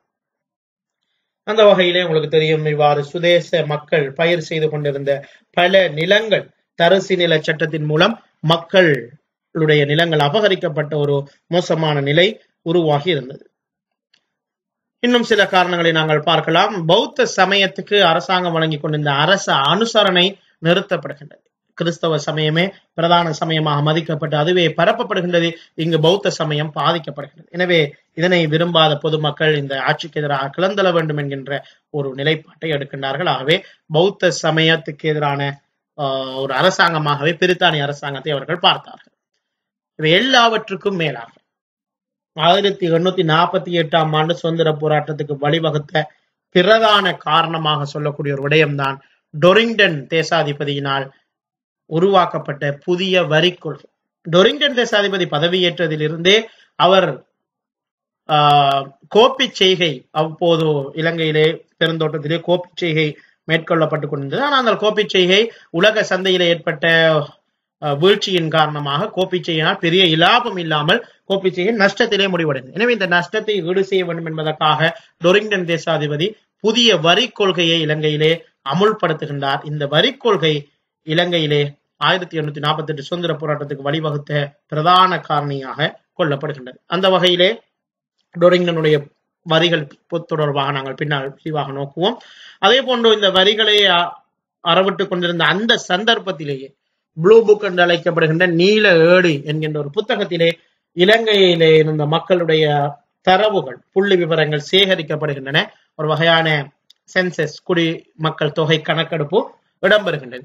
இந்த கணக்கெடுப்பு இடம்பெற்ற போது மக்கள் நினைத்தார்கள் ஏதோ இன்னும் சில புதிய வரிகளை நியமிக்க போகிறார்களோ அல்லது நம்முடைய தகவல்களை திரட்டி வேறு ஏதாவது திட்டங்கள் நடைமுறைப்படுத்த போகின்றார்களோ என்ற அச்சம், சந்தேகம் பொதுமக்களிடத்திலே காணப்பட்டதால் அதுவும் 1818 சுதந்திர போராட்டத்துக்கு வழிவகுத்து ஒரு பின்னணி காரணமாக அமைந்திருந்தது. இவர்தான் டொரிங்டன் பிரபு. இவர்தான் இலங்கையிலே அதிகமான வரிகளை விதித்து மக்களை சுமைக்கு உள்ளாக்கிய பிரித்தானிய பிரபுவாக இருக்கின்றார். அந்த வகையிலே டொரிங்டன் அறிமுகப்படுத்திய புதிய வரிகளை நாங்கள் பார்க்கலாம். 1848 ஆண்டு கோப்பி செய்கையிலே ஏற்பட்ட நஷ்டத்தை ஈடு செய்வதற்காக வேண்டி புதிய வரிகளை இவர் விதிக்கின்றார். முத்திரை வரி, படகு வரி, வண்டி வரி, கடை வரி, துப்பாக்கி வரி, ஆள் வரி என அதிக வரிகளை இவர் விதிக்கின்றார். எந்த ஒரு விடயத்தை எடுத்தாலும் அதற்கு வரி செலுத்த வேண்டிய ஒரு நிலைமைக்கு மக்கள் ஆளாகின்றார்கள். இதிலும் குறிப்பாக துப்பாக்கி வரி மிக எதிர்ப்புக்குள்ளான ஒரு வரியாக காணப்படும். என்றால் மக்கள் துப்பாக்கியை வாங்கி வைத்திருப்பது விவசாய நடவடிக்கைகளில் பாதுகாப்புக்காக வேண்டி, விலங்குகளை வேட்டையாடுவதற்காக வேண்டி. இந்த சந்தர்ப்பத்திலே துப்பாக்கியை வாங்குவதை விட அதற்கு செலுத்த வேண்டிய வரியினுடைய தொகை அதிகமாக காணப்பட்டதாக வரலாறுகள் சொல்கின்றன. அந்த அடிப்படையிலே துப்பாக்கி வரி மக்களுக்கு மத்தியிலே கடும் எதிர்ப்பை சம்பாதித்துக் கொண்ட ஒரு வரியாக காணப்படுகின்றது. அதே போன்று மற்றொரு புதிய வரியை 1848 டொரிங்டன் விதிக்கிறார். நாய் வரி. நாய் வளர்ப்பவர்கள் கூட ஒரு வரி செலுத்த வேண்டும் என்கின்ற இந்த வரிகள் எல்லாம் உண்மையில் பொருத்தப்பாடு இல்லாத வரிகளாக காணப்பட்டன. மக்களை சுமைக்கு மேல் சுமையை தூக்க வைக்கின்ற நிலைமைகளாக காணப்பட்டன. எனவே இவ்வாறான இந்த வரி கொள்கை மக்களுக்கு மத்தியிலே கடும் எதிர்ப்பை பிரித்தானிய அரசுக்கு எதிராக ஏற்படுத்தியது. துப்பாக்கி வரி உங்களுக்கு தெரியும். துப்பாக்கி வைத்திருப்பவர்கள் அதற்காக வரி செலுத்த வேண்டும் என்கின்ற நிலை. இதனால் உங்களுக்கு தெரியும், மக்கள் கடுமையாக கோபப்பட்டு இந்த போராட்டத்தில் 1848 போராட்டத்தில் துப்பாக்கிகளை உடைத்தறிந்தார்கள். அந்த அளவுக்கு இந்த துப்பாக்கி வரி மக்களிடையே ஒரு எதிர்ப்பலையை உருவாக்கி இருந்தது. இந்த போராட்டத்தினுடைய தன்மையை நாங்கள் பார்க்கலாம். இதுவும் 1818 போராட்டம் ஒன்று, ஒரு இடத்தில் ஆரம்பித்து பல இடங்களுக்கு பரவிய போராட்டம். அந்த வகையிலே வரி கொள்கையை எதிர்த்து, டொரிங்டனுடைய வரி கொள்கையை எதிர்த்து மக்கள் ஒன்று கூடினார்கள். குறிப்பாக கொழும்பிலும், கண்டியிலும், காலியிலும், பதுளையிலும் இந்த ஒன்று கூடல்கள் ஆரம்பத்தில் இடம்பெற்றன. இலங்கையின் பல்வேறு பிரதேசங்களிலும் இந்த ஒன்று கூடல்கள் இடம்பெற்றன. பெரும்பாலும் வரி கொள்கையை எதிர்த்துத்தான் மக்கள் ஆயுத ரீதியாக அல்லாமல் சாத்வீகமான போராட்ட வழிமுறைகளுக்கு ஆரம்பத்திலே போராடுகின்றார்கள். கொழும்பு, கண்டி, காலி, பதுளை. அதற்கு பிறகு பதுளையிலே ஒன்று கூடிய மக்கள் தங்களுடைய துப்பாக்கிகளை நிலத்தில் அடித்து உடைத்து எறிந்து அரசாங்க அதிபருக்கு முன்னே தங்களுடைய எதிர்ப்புகளை வெளிப்படுத்தினார்கள். இது பிரித்தானிய அரசாங்கத்துக்கு ஒரு பெரும் அச்சத்தை ஏற்படுத்தியது. மீண்டும் ஒரு சுதந்திர போர் பக்கம் மக்கள் திரும்புகிறார்கள் என்ற அச்சம் ஏற்படுகின்றது. எனவே பிரித்தானிய அரசாங்கம் ஏற்கனவே 1818 ஆண்டிலே ஒரு கழகத்தை அடக்கிய அனுபவத்தோடு இருக்கின்றது. எனவே இதனை எவ்வாறு கட்டுப்படுத்தலாம் என்று அவர்கள் திட்டம் திட்ட தொடங்குகின்றார்கள். பிறகு கண்டியிலே கண்டி கச்சேரிக்கு முன்னால் 4000 போராளிகள் ஒன்று சேர்கின்றார்கள். இது ஒரு பெரும் தொகையினராக ஒன்று கூடிய போது பிரித்தானிய அரசாங்கம் மிகவும் உஷாரடைந்தது. அந்த வகையில் இது ஒரு பெரும் எதிர்ப்பை வெளிப்படுத்தியது. கண்டி கச்சேரியிலே 4000 பேர் ஒரே தரத்திலே ஒன்று கூடியமை ஒரு பெரும் நிகழ்வாக சொல்லப்படுகின்றது. இதற்கு பிறகு மாத்தளை பிரதேசத்திலேதான் கடுமையான போராட்டம் ஆரம்பிக்கப்படுகிறது. மாத்தளையிலே ஆரம்பித்து பின்னர் கண்டி, தம்புள்ளை, வாரியப்புலை, குருநாகல் போன்ற பிரதேசங்களுக்கும் துரிதமாக அப்படியே பரவிக்கொண்டு செல்கிறது. ஆரம்பத்திலே மாத்தளையில் ஆரம்பித்து கண்டி, தம்புள்ளை, வாரியப்புலை, குருநாகல் என்று இது போராட்டம் வித்தியாசமான முறையிலே மாற்றமடைந்து ஆயுத போராட்டமாக திரும்புகின்றது. அந்த வகையிலே அரச கட்டடங்கள், பிரித்தானிய அரசுக்கு சொந்தமான சில முக்கியமான கட்டடங்கள் தகர்க்கப்படுகின்றன, தாக்கப்படுகின்றன. இதனால் பிரித்தானிய அரசாங்கம் இந்த போராட்டத்தை எப்படியாவது கட்டுப்பாட்டுக்குள் கொண்டு வர வேண்டும் என்று கடுமையாக முயற்சி செய்கிறார். இந்த சந்தர்ப்பத்தில் தான் தம்புள்ளை பிரதேசத்திலே இருந்த தம்புள்ளை விகாரையிலே போராளிகள் எல்லாம் ஒன்று சேர்ந்து, வெவ்வேறு பிரதேசங்களில் இருந்த மக்கள் ஒன்று சேர்ந்து கொங்கொலகொட பண்டா என்கின்ற இந்த போராட்டத்தினுடைய கதாநாயகர் 1848 போராட்டத்தின் கதாநாயகராக கொங்கொலகொட பண்டா காணப்படுகிறார். கொங்கொலகொட பண்டாவை அரசனாக அவர்கள் நியமிக்கின்றார்கள். தங்களுடைய அரசனாக பிரகடனம் செய்கின்றார்கள். அவருக்கு கீழே அவர்கள் சத்திய பிரமாணம் செய்து கொண்டு அவருக்கு கீழே பணிபுரிவதற்கு பலர் ஒன்று திரள்கின்றார்கள். கடகபுல தேரர் இவர்களுக்கு வழிகாட்டுகின்றார். இந்த நிலைமையில் தான் இந்த போராட்டம் தொடங்குகின்றது. இதுதான் தம்புள்ளை விகாரை. இந்த விகாரையில் தான் ஒன்று கூடி கடகபுல தேரருடைய வழிகாட்டலிங்கள் கொங்கொலகொட பண்டா அரசனாக மாறிய அந்த சம்பவம் இடம்பெறுகின்றது. இதுவே 1848 போராட்டத்துக்கு வலுச்சேர்த்த முக்கியமான இடம். இவ்வாறு மக்கள் ஒன்று கூடிய சந்தர்ப்பங்களிலே பிரித்தானியர் தங்களுடைய அடக்குமுறையை வெளிப்படுத்த ஆரம்பிக்கின்றார்கள். எப்படி அந்த போராட்டத்தை கட்டுப்படுத்த வேண்டும் என்று பிரித்தானியர் மும்முரமாக செயற்படுகின்றார்கள். இந்த படத்திலே நீங்கள் பார்க்கலாம். ஆரம்பத்திலே மாத்தளை பிரதேசத்திலே ஆரம்பித்த இந்த போராட்டம் பின்னர் தம்புள்ளை பிரதேசத்துக்கு இடம் மாறி வந்து தம்புள்ளை விகாரையில் அது விஸ்வரூபம் எடுத்து பெரிய போராட்டமாக அது மாற்றமடைந்து இந்த போராட்டம் பிரித்தானியரை சற்று நிலைகுலைய வைத்த ஒரு போராட்டமாக மாற்றி அமைந்தது. இந்த போராட்டத்திலே தலைமைத்துவம் வழங்கிய முக்கியமானவர்களை நாங்கள் அடுத்து பார்க்கலாம். இந்த 1848 1818 பொறுத்தவரையிலே அதிலே முக்கியமாக பங்காற்றியவராக நாங்கள் ஒருவரை பார்த்தோம். அந்த வகையில் 1848 பொறுத்தவரையிலே இங்கு பலர் பங்களிப்பு செய்திருக்கிறார்கள். வீரபுரன் அப்பு என்பவர் ஒரு மிகப்பெரிய வீரன். அவர் இந்த போராட்டத்திலே கடுமையான தங்களுடைய முயற்சிகளை செலவழித்தார். இவர்தான் வீரபுரன் அப்பு. கொங்கொலகொட பண்டா இந்த போராட்டத்தின் தலைவர். அவரே கண்டியம் மன்னராகவும் பிரகடனப்படுத்தப்பட்டவர் கொங்கொலகொட பண்டா. இவர் இந்த போராட்டத்தின் முக்கிய தலைவராக கொள்ளப்படுகின்றார். அதே போல தினேஷ் அங்குராங்கெத்த, அதே போன்று டிங்கிரால, இந்த 4 பேர் இந்த போராட்டத்தில் முக்கியமானவர்களாக கருதப்படும். அதிலும் மிக முக்கியமானவர்களா முதல் 2 பேர் வீரபுரன் அப்பு, கொங்கொலகொட பண்டா. இவர்கள் இருவருக்கும் உதவி செய்தவர் தான் கடகபுல தேரர். இவர்தான் வீரபுரன் அப்பு. இவரை பற்றி பல புத்தகங்கள் கூட வெளிவந்திருக்கின்றன. இவருடைய வீர வரலாறுகள். மிக முக்கியமான ஒரு வீரராக இவர் காணப்பட்டார். மிக தைரியசாலியாக காணப்பட்டார். பிரித்தானியரை நேருக்கு நேர் நின்று எதிர்த்த ஒரு பெரும் வீரராக காணப்பட்டார். இலங்கையின் சுதந்திரத்துக்காக உயிரையே தியாகம் செய்த ஒரு தியாகியாக இன்றும் வீரபுரன் அப்பு போற்றப்படுகின்றார். அவரை பற்றிய சில தகவல்களை நாங்கள் பார்க்கலாம். மொரட்டுவையில் உயன பிரதேசத்தில் பிறந்த வீர ஹென்ன திகே பிரான்சிஸ்கு என்பதுதான் இவருடைய பெயர். 14ஆம் வயதில் தான் பிறந்த இடத்தை விட்டு கண்டியை நோக்கி பயணமாகி வருகிறார். தனது நாடு, இனம், மதம் என்பவற்றுக்கு தன்னை அர்ப்பணிக்க கருதிய அவர் மேற்கத்திய பாணியிலே தனது பெயரை புரன் அப்பு என மாற்றிக்கொண்டார். பிரித்தானிய ஏகாதிபத்தியவாதிகளுக்கு எதிராக மக்களை ஒன்றுபடுத்த தொடங்கிய அவர் 1848ஆம் ஆண்டு சுதந்திர போராட்டத்துக்கு தலைமை தாங்கினார். கடகபுல தேரரின் வழிகாட்டலிங்கள் செயற்பட்ட வீரபுரன் அப்பு 1848 மாத்தளை மெக்டோவல் கோட்டையை தாக்கி அதனை கைப்பற்றிக் கொள்கின்றார். பிரித்தானியர்களுக்கு எதிராக வீர போராட்டம் நடத்தினாலும் கடைசியில் அவர் கைது செய்யப்பட்டார். 1848 ஆகஸ்ட் 8 பிரித்தானியரின் துப்பாக்கி ரவைகளுக்கு அஞ்சாமல் முகங்கொடுத்து மரணத்தை தழுவி இந்த நாட்டிலே வீர மரணம் எய்திய ஒரு தேசிய தலைவராக வீரபுரன் அப்பு காணப்படுகின்றார். வீரபுரன் அப்புவினுடைய சேவையை பாராட்டி மாத்தளையிலே நினைவு தூபி ஒன்று அமைக்கப்பட்டிருக்கிறது. இன்றும் அது காணப்படுகின்றது. அந்த வகையிலே மாத்தளையிலே காணப்படுகின்ற வீரபுரன் அப்புவுக்கு அமைக்கப்பட்ட நினைவு தூபியை நீங்கள் இப்பொழுது படத்திலே காண்கின்றீர்கள். இவர்தான் கடகபுல தேரர். கொங்கலகொட பண்டா மற்றும் வீரபுரன் அப்பு என்பவர்களை வழிகாட்டியவர், அவர்களை நெறிப்படுத்தியவர் கடகபுல தேரர். இவர் ஒரு பௌத்த பிக்குவாக இருந்து கொண்டு இந்த போராட்டத்துக்கு தலைமை தாங்கிய ஒருவர். அந்த வகையிலே கடகபுல தேரரை பற்றி நாங்கள் பார்க்கலாம். 1848 சுதந்திர போராட்டத்துக்கு தலைமை வகித்த வீரபுரன் அப்பு, கொங்கலகொட பண்டா ஆகிய இரு தலைவர்களுக்கும் தேவையான வழிகாட்டல்களை வழங்கி பாதுகாப்பை மேற்கொண்டு பிரித்தானியருக்கு எதிரான போராட்டத்துக்கு தலைமை தாங்கி முன்னின்ற பௌத்த பிக்குகளின் பிதாவாக இலங்கை வரலாற்றிலே கடகபுல தேரர் இடம்பெறுகின்றார். பல்வேறு துன்பங்களை அனுபவித்தவாறு காட்டில் உள்ள கற்குகை ஒன்றிலே பதுங்கி இருந்தவாறு பிரித்தானியர்களால் இவர் கைது செய்யப்படுகின்றார்.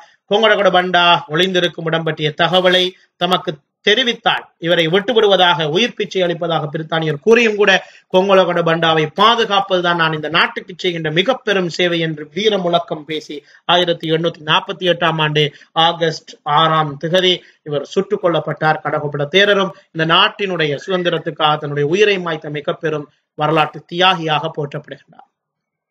அடுத்து வீர கொங்கலகொட பண்டா, இவரும் முக்கியமான ஒருவர், இலங்கை வரலாற்றிலே மறக்க முடியாத ஒருவர். இவருடைய சேவையை பாராட்டி இலங்கை அரசாங்கம் அவருடைய நினைவை வளர்க்கும் முகமாக முத்திரை வெளியிடப்பட்டிருந்தது. அந்த வகையில வீர கொங்கலகொட பண்டா இவர் முக்கியமான ஒருவர், இலங்கை வரலாற்றை மறக்க முடியாத ஒரு ஆளுமை. கொங்கலகொட பண்டா கலனியிலே வனவாசல பிரதேசத்திலே பிறந்தவர்.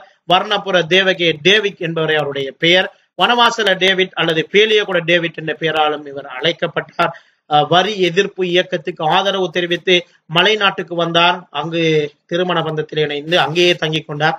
பிறகு அவர் கொங்கலகொட பண்டா என்று பிரசித்தம் அடைந்தார். கொங்கலகொட பண்டா சிங்களவர்களின் மன்னனாக ஸ்ரீ விக்ரம சர்வ சித்தி ராஜசிங்க என்ற பெயரால் தம்புள்ளை விகாரையிலே வைத்து முடிசூட்டிக் கொள்கின்றார். 1848 சுதந்திர போராட்டத்திலே புரன் அப்புவுடன் சேர்ந்து தலைமைத்துவத்தை ஏற்று செயற்பட்டார். உயிருடன் கைதான அவர் குற்றவாளி என ஒப்புக்கொண்டபடியால் இவருக்கு தண்டனை நாடு கடத்தல் வழங்கப்படுகின்ற அந்த வகையிலே மலாக்கா நாட்டுக்கு இவர் நாடு கடத்தப்படுகின்றார். சிங்களவர்களின் வீர புருஷராக கொங்கலகொட பண்டா திகழ்ந்து இறுதியிலே நோயினால் பிடிக்கப்பட்டு 1849 டிசம்பர் 1 அவர் மரணமாகின்றார். இதுதான் கொங்கலகொட பண்டாவினுடைய வரலாறாக நாங்கள் பார்க்கக்கூடிய விஷயம். இந்த போராட்டத்தினுடைய தன்மையை நாங்கள் பார்த்தால் இது மாத்தளையை மத்திய நிலையமாக கொண்டு ஆரம்பிக்கின்றது. மலை நாட்டவர்கள் ஆரம்பத்திலே ஆட்சியாளர்களுக்கு எதிரான ஒரு பெட்டிஷன், ஒரு விண்ணப்பம் ஒன்றை கையளிப்பதற்காக செல்கின்றார்கள். இந்த நிலைமையிலே பிரித்தானிய தேசாதிபதி டொரிங்டன் யுத்த சட்டத்தை விதித்து மக்களுக்கு எதிராக கடுமையான நடவடிக்கையில் ஈடுபட்டார். இதுவே இந்த போராட்டத்தின் முக்கியமான ஒரு திருப்பு முனையாக அமைந்தது. இராணுவத்தை அதிகமாக கொண்டு இந்த போராட்டத்தை அடக்க முனைந்தார். போராட்ட தலைவர்களுக்கு பல தண்டனைகளை வழங்கினார். அந்த வகையிலே வீரபுரன் அப்பு அவருக்கு மரண தண்டனை வழங்கப்படுகின்றது. கடகபுல தேரருக்கு துப்பாக்கியால் சுட்டு கொலை செய்யப்படுகிறார். கொங்கலகொட பண்டா கசையடி வழங்கப்பட்டு நாடு கடத்தப்படுகின்றார். ஏனையோர்கள் கைது செய்யப்பட்டு சிறைவாசம் அனுபவிக்கின்ற நிலை ஏற்படுகின்றது. அந்த வகையிலே வீரபுரன் அப்புக்கு மரண தண்டனையும், கடகபுல தேரருக்கு துப்பாக்கியால் சுட்டு கொலை செய்யப்படுகிறார். கொங்கலகொட பண்டா கசையடி அடிக்கப்பட்டு மலாக்காவுக்கு நாடு கடத்தப்படுகிறார். ஏனையோர் கைது செய்யப்பட்டு சிறையில் அடைக்கப்படுகின்றார்கள். இதை தவிர ஏனைய தலைவர்களுக்கும் சொத்துக்கள் அரசுடைமையாக்கப்படுகின்றது. இந்த போராட்டம் வெற்றியீட்டியதா தோல்வி அடைந்ததான்னு பார்த்தால் உண்மையில் பௌதிக ரீதியாக இந்த போராட்டம் சிங்கள மக்களுக்கு தோல்வியே கொண்டு வந்தது. ஏனென்றால் இந்த போராட்டமும் நன்கு ஒழுங்கமைக்கப்பட்டிருக்கவில்லை. அனுபவம் போதாமை ஒன்று காணப்பட்டது. 1848 போராட்டத்தில் ஈடுபட்டவர்கள் அனுபவம் மிக்கவர்களாக இருக்கவில்லை. அதே போன்று மலை நாட்டிலே ஒரு திருப்திகரமான பாதை தொகுதி இருக்கவில்லை. பிரித்தானியரை பொறுத்தவரை அவர்கள் தொடர்ந்தும் தங்களுக்கு தேவையான வாகன வசதிகள் போன்றவற்றை அவர்கள் கொண்டிருந்தார்கள். ஆனால் ஏனைய மக்களுக்கு மலை நாட்டிலே பயணிக்கக்கூடிய வகையில் திருப்திகரமான பாதை தொகுதி ஒன்று இல்லாமை ஒரு குறைபாடாக காணப்பட்டது. அதே போன்று ஆங்கிலேயர் தேவையான சந்தர்ப்பங்களில் மேலதிக படைகளை வெளிநாட்டிலிருந்தும் உள்நாட்டிலிருந்து பெற்றுக்கொள்ளக்கூடிய ஒரு நிலைமை அவர்களுக்கு காணப்பட்டது. இதனால் அவர்களால் அதிகமான படை வீரர்களை கொண்டு இந்த போராட்டத்தை கொண்டு செல்ல முடியுமாக இருந்தது. அதே நேரம் சிங்கள மக்களால் இதனை பெற்றுக்கொள்ள முடியவில்லை. அதே போன்று பிரித்தானியர் கையாண்ட புதிய வகை ஆயுதங்களை சிங்கள மக்கள் அறிந்திருக்கவில்லை. அதே நேரம் சிங்களவர்களிடம் புதிய வகை ஆயுதங்களோ பயிற்றப்பட்ட படையோ இருக்கவில்லை. இவ்வாறான இந்த நிலைமைகளால் இந்த போராட்டம் தோல்வியடைகின்றது. அதே நேரம் இந்த போராட்டம் ஒரு குறிப்பிட்ட நகர்களுக்குள் மட்டுப்படுத்தப்பட்டிருந்தது. பல பிரதேசங்களுக்கு பரவாமல் ஏற்கனவே பிரித்தானியர் அதனை கட்டுப்படுத்தி இருந்தார்கள். இவ்வாறு சுதேச மக்கள் தம்மிடம் இருந்த ஆயுதங்களை கொண்டு பிரித்தானியர்களை எதிர்ப்பதற்கு முன் வந்தார்கள். இதனால் அந்த போராட்டத்திலே பாரிய அளவு இவர்களால் வெற்றி ஈட்ட முடியவில்லை. இந்த போராட்டத்தினுடைய விளைவுகளை நாங்கள் பார்க்கலாம். இந்த போராட்டம் சில நல்ல விளைவுகளையும் கொண்டு வந்தது. இந்த போராட்டத்தில் அதிகமான வரிகளை விதித்திருந்த டொரிங்டன் தேசாதிபதி, அப்போது பதவியில் இருந்த குடியேற்ற செயலாளர் எமர்சன் டெனன்ட் ஆகியோர் பிரித்தானிய அரசாங்கத்தினால் இலங்கையிலிருந்து மீள அழைக்கப்பட்டு இங்கிலாந்துக்கு அனுப்பப்பட்டார்கள். எனவே அவர்கள் பதவி நீக்கம் படுகின்றார்கள். அதே போன்று குற்றவாளிகள் என நிரூபிக்கப்பட்டோருக்கு தண்டனைகள் வழங்கப்பட்டது. நாம் ஏற்கனவே வழங்கப்பட்ட தண்டனைகளை பார்த்தோம். அவ்வாறான தண்டனைகளும் இந்த போராட்டத்தினுடைய ஒரு விளைவு. அதே போன்று சொத்துக்கள் பல அரசுடைமையாக்கப்பட்டன, அதற்கான நடவடிக்கைகள் எடுக்கப்பட்டன. அதுவும் ஒரு பாரிய விளைவை மக்களுக்கு மத்தியிலே ஏற்படுத்தியிருந்தது. எனவே சுதேச மக்கள் வீர வேஷத்தோடு நடத்திய இந்த போராட்டம் பௌதீக ரீதியாக சுதேச மக்களுக்கு தோல்வியை கொடுத்திருந்தாலும் இந்த போராட்டம் இன்னொரு வகையில் வெற்றியை கொண்டு வந்திருந்தது. அதுதான் பொதுமக்களின் எதிர்ப்புக்குள்ளாகிய சில வரி வகைகள் நீக்கப்பட்டன. கடை வரி, நாய் வரி போன்ற பொருத்தமில்லாத வரிகள் எல்லாம் நீக்கப்பட்டன. சில வரிகள் மறுசீரமைக்கப்பட்டன. உதாரணமாக முத்திரை வரி, துவக்கு வரி, வண்டி வரி, படகு வரி, ஆள்வரி போன்ற வரிகளிலே மக்களுக்கு ஏற்ற வகையிலே சில மறுசீரமைப்புகள் மேற்கொள்ளப்பட்டது. ஒரு வெற்றியாகவே நாங்கள் கருத வேண்டியிருக்கிறது. அதே போன்று விவசாய தொழிலே, அதாவது கமத்தொழிலில் ஈடுபட்டிருந்த மக்கள் தொடர்பாக பிரித்தானிய அரசாங்கம் காட்டிய கவனம் போதாது என்கின்ற விடயம் பிரித்தானிய அரசாங்கத்துக்கு எத்தி வைக்கப்படுகின்றது. அதை அவர்கள் புரிந்து கொள்கின்றார்கள். இதனால் இதற்கு பிறகு வரக்கூடிய காலத்திலே விவசாயத்தையும் நீர்ப்பாசனத்தையும் பாதுகாக்கின்ற பொறுப்பை அரசாங்க அனுசரணையிலே அவற்றை செய்யக்கூடிய பொறுப்பை அரசாங்கம் ஏற்றும். இந்த 3 முக்கியமான நல்ல விளைவுகள் இந்த போராட்டத்தின் விளைவாக ஏற்பட்டன. பொதுமக்களுக்கு எதிர்ப்புக்குள்ளான வரிகள் நீக்கப்பட்டமை, சில வரிகள் மறுசீரமைக்கப்பட்டமை, விவசாயத்துக்குரிய அனுசரணையை அரசாங்கம் வழங்கியமை. அந்த வகையிலே இவ்வாறான நீர்ப்பாசன நடவடிக்கைகளை பிரித்தானிய அரசாங்கம் மேற்கொள்ள தொடங்கியது. அதே போன்று பெருந்தோட்ட பயிற்சியை செய்யக்கூடிய மக்களுக்கு ஒரு பாதை தொகுதி அமைக்கின்ற நடவடிக்கைகளும் பிரித்தானிய அரசாங்கம் ஏற்பட்டது. அதே போன்று பிரதேச மற்றும் மாகாண நிர்வாக நடவடிக்கைகளை மேம்படுத்துமாறு 1852ஆம் ஆண்டின் பின்னர் ஆட்சியாளர்களுக்கு அனுமதி வழங்கப்படுகிறது. இதெல்லாம் நல்ல விளைவுகள். இந்த விளைவுகளின் விளைவாகத்தான் இலங்கையிலே நகர சபைகள், கிராம சபைகள், இன்று நடைமுறையில் இருக்கின்ற நகர சபா, கிராம சபைகள் என்று அழைக்கப்படுகின்ற இந்த சபைகள் எல்லாம் உருவாக்கப்பட்டமை இந்த போராட்டத்தின் விளைவாக எங்களுக்கு கிடைத்த வெற்றிகள். ஆகவே பல்வேறு நல்ல விளைவுகளை 1848 போராட்டம் கொண்டு பௌதிக ரீதியாக நாங்கள் தோற்றிருந்தாலும் இந்த போராட்டத்தின் விளைவுகள் எங்களுக்கு வெற்றியை கொண்டு வந்து சேர்த்தன. இது மலைநாட்டில் அமைக்கப்பட்ட ஒரு பாதை தொகுதி. இறுதியாக நாங்கள் ஒரு விடயத்தை பார்க்கலாம். இந்த போராட்டம் நியாயமானது என்பதை பிரித்தானிய அரசாங்கம் ஏற்றுக்கொண்டிருந்தது. எனவே இந்த போராட்டம் வெற்றிதான். எனவே அந்த வகையில் 3 முக்கியமான ஆதாரங்களை நாங்கள் செய்யலாம். வரிகள் ரத்து செய்யப்பட்டமை, வரிகள் மறுசீரமைக்கப்பட்டமை, விவசாயத்தையும் நீர்ப்பாசனத்தையும் ஏனைய உட்கட்டமைப்பு வசதிகளையும் மேம்படுத்த அரசாங்கம் நடவடிக்கை எடுத்தமை. இந்த 3 காரணங்களும் இந்த போராட்டத்தை பிரித்தானியர் ஏற்றுக்கொண்டிருந்தனர், இதனுடைய நியாயத்தை புரிந்து கொண்டிருந்தனர். ஆகவே இந்த போராட்டம் வெற்றி பெற்றது. 1818 தோல்வி என்றாலும் 1848 பௌதீக ரீதியான தோல்வியை மாத்திரமே கொண்டு வந்தது. ஆனால் விளைவு ரீதியாக அது வெற்றியை கொண்டு வந்தது என்பதை நாங்கள் இந்த அமர்வினூடாக கற்றுக்கொண்டோம். ஆகவே அன்புக்குரிய மாணவர்களே, தரம் 11 வரலாறு பாடத்திலே 2ஆம் அலகு இலங்கையில் பிரித்தானிய அதிகாரத்தை நிலைநாட்டுதல் என்ற பாடத்திலே எவ்வாறு அதிகாரத்தை நிலைநாட்டினார்கள் என்பதை நாங்கள் முதலாவது காணொளியிலும், அவர்களுக்கு எதிரான 2 சுதந்திர போராட்டங்கள் பற்றி இந்த காணொளியிலும் நாங்கள் பார்த்தோம். ஆகவே கற்ற விடயங்களை நல்ல முறையில் நீங்கள் படித்து மீட்டி பயிற்சிகளில் ஈடுபடுமாறு கேட்டு உங்களிடமிருந்து விடைபெற்றுக் கொள்கின்றோம். மற்றும் ஒரு பாடத்திலே உங்களை அனைவரையும் சந்திக்கும் வரை உங்களிடமிருந்து விடைபெற்றுக் கொள்கின்றோம். நன்றி.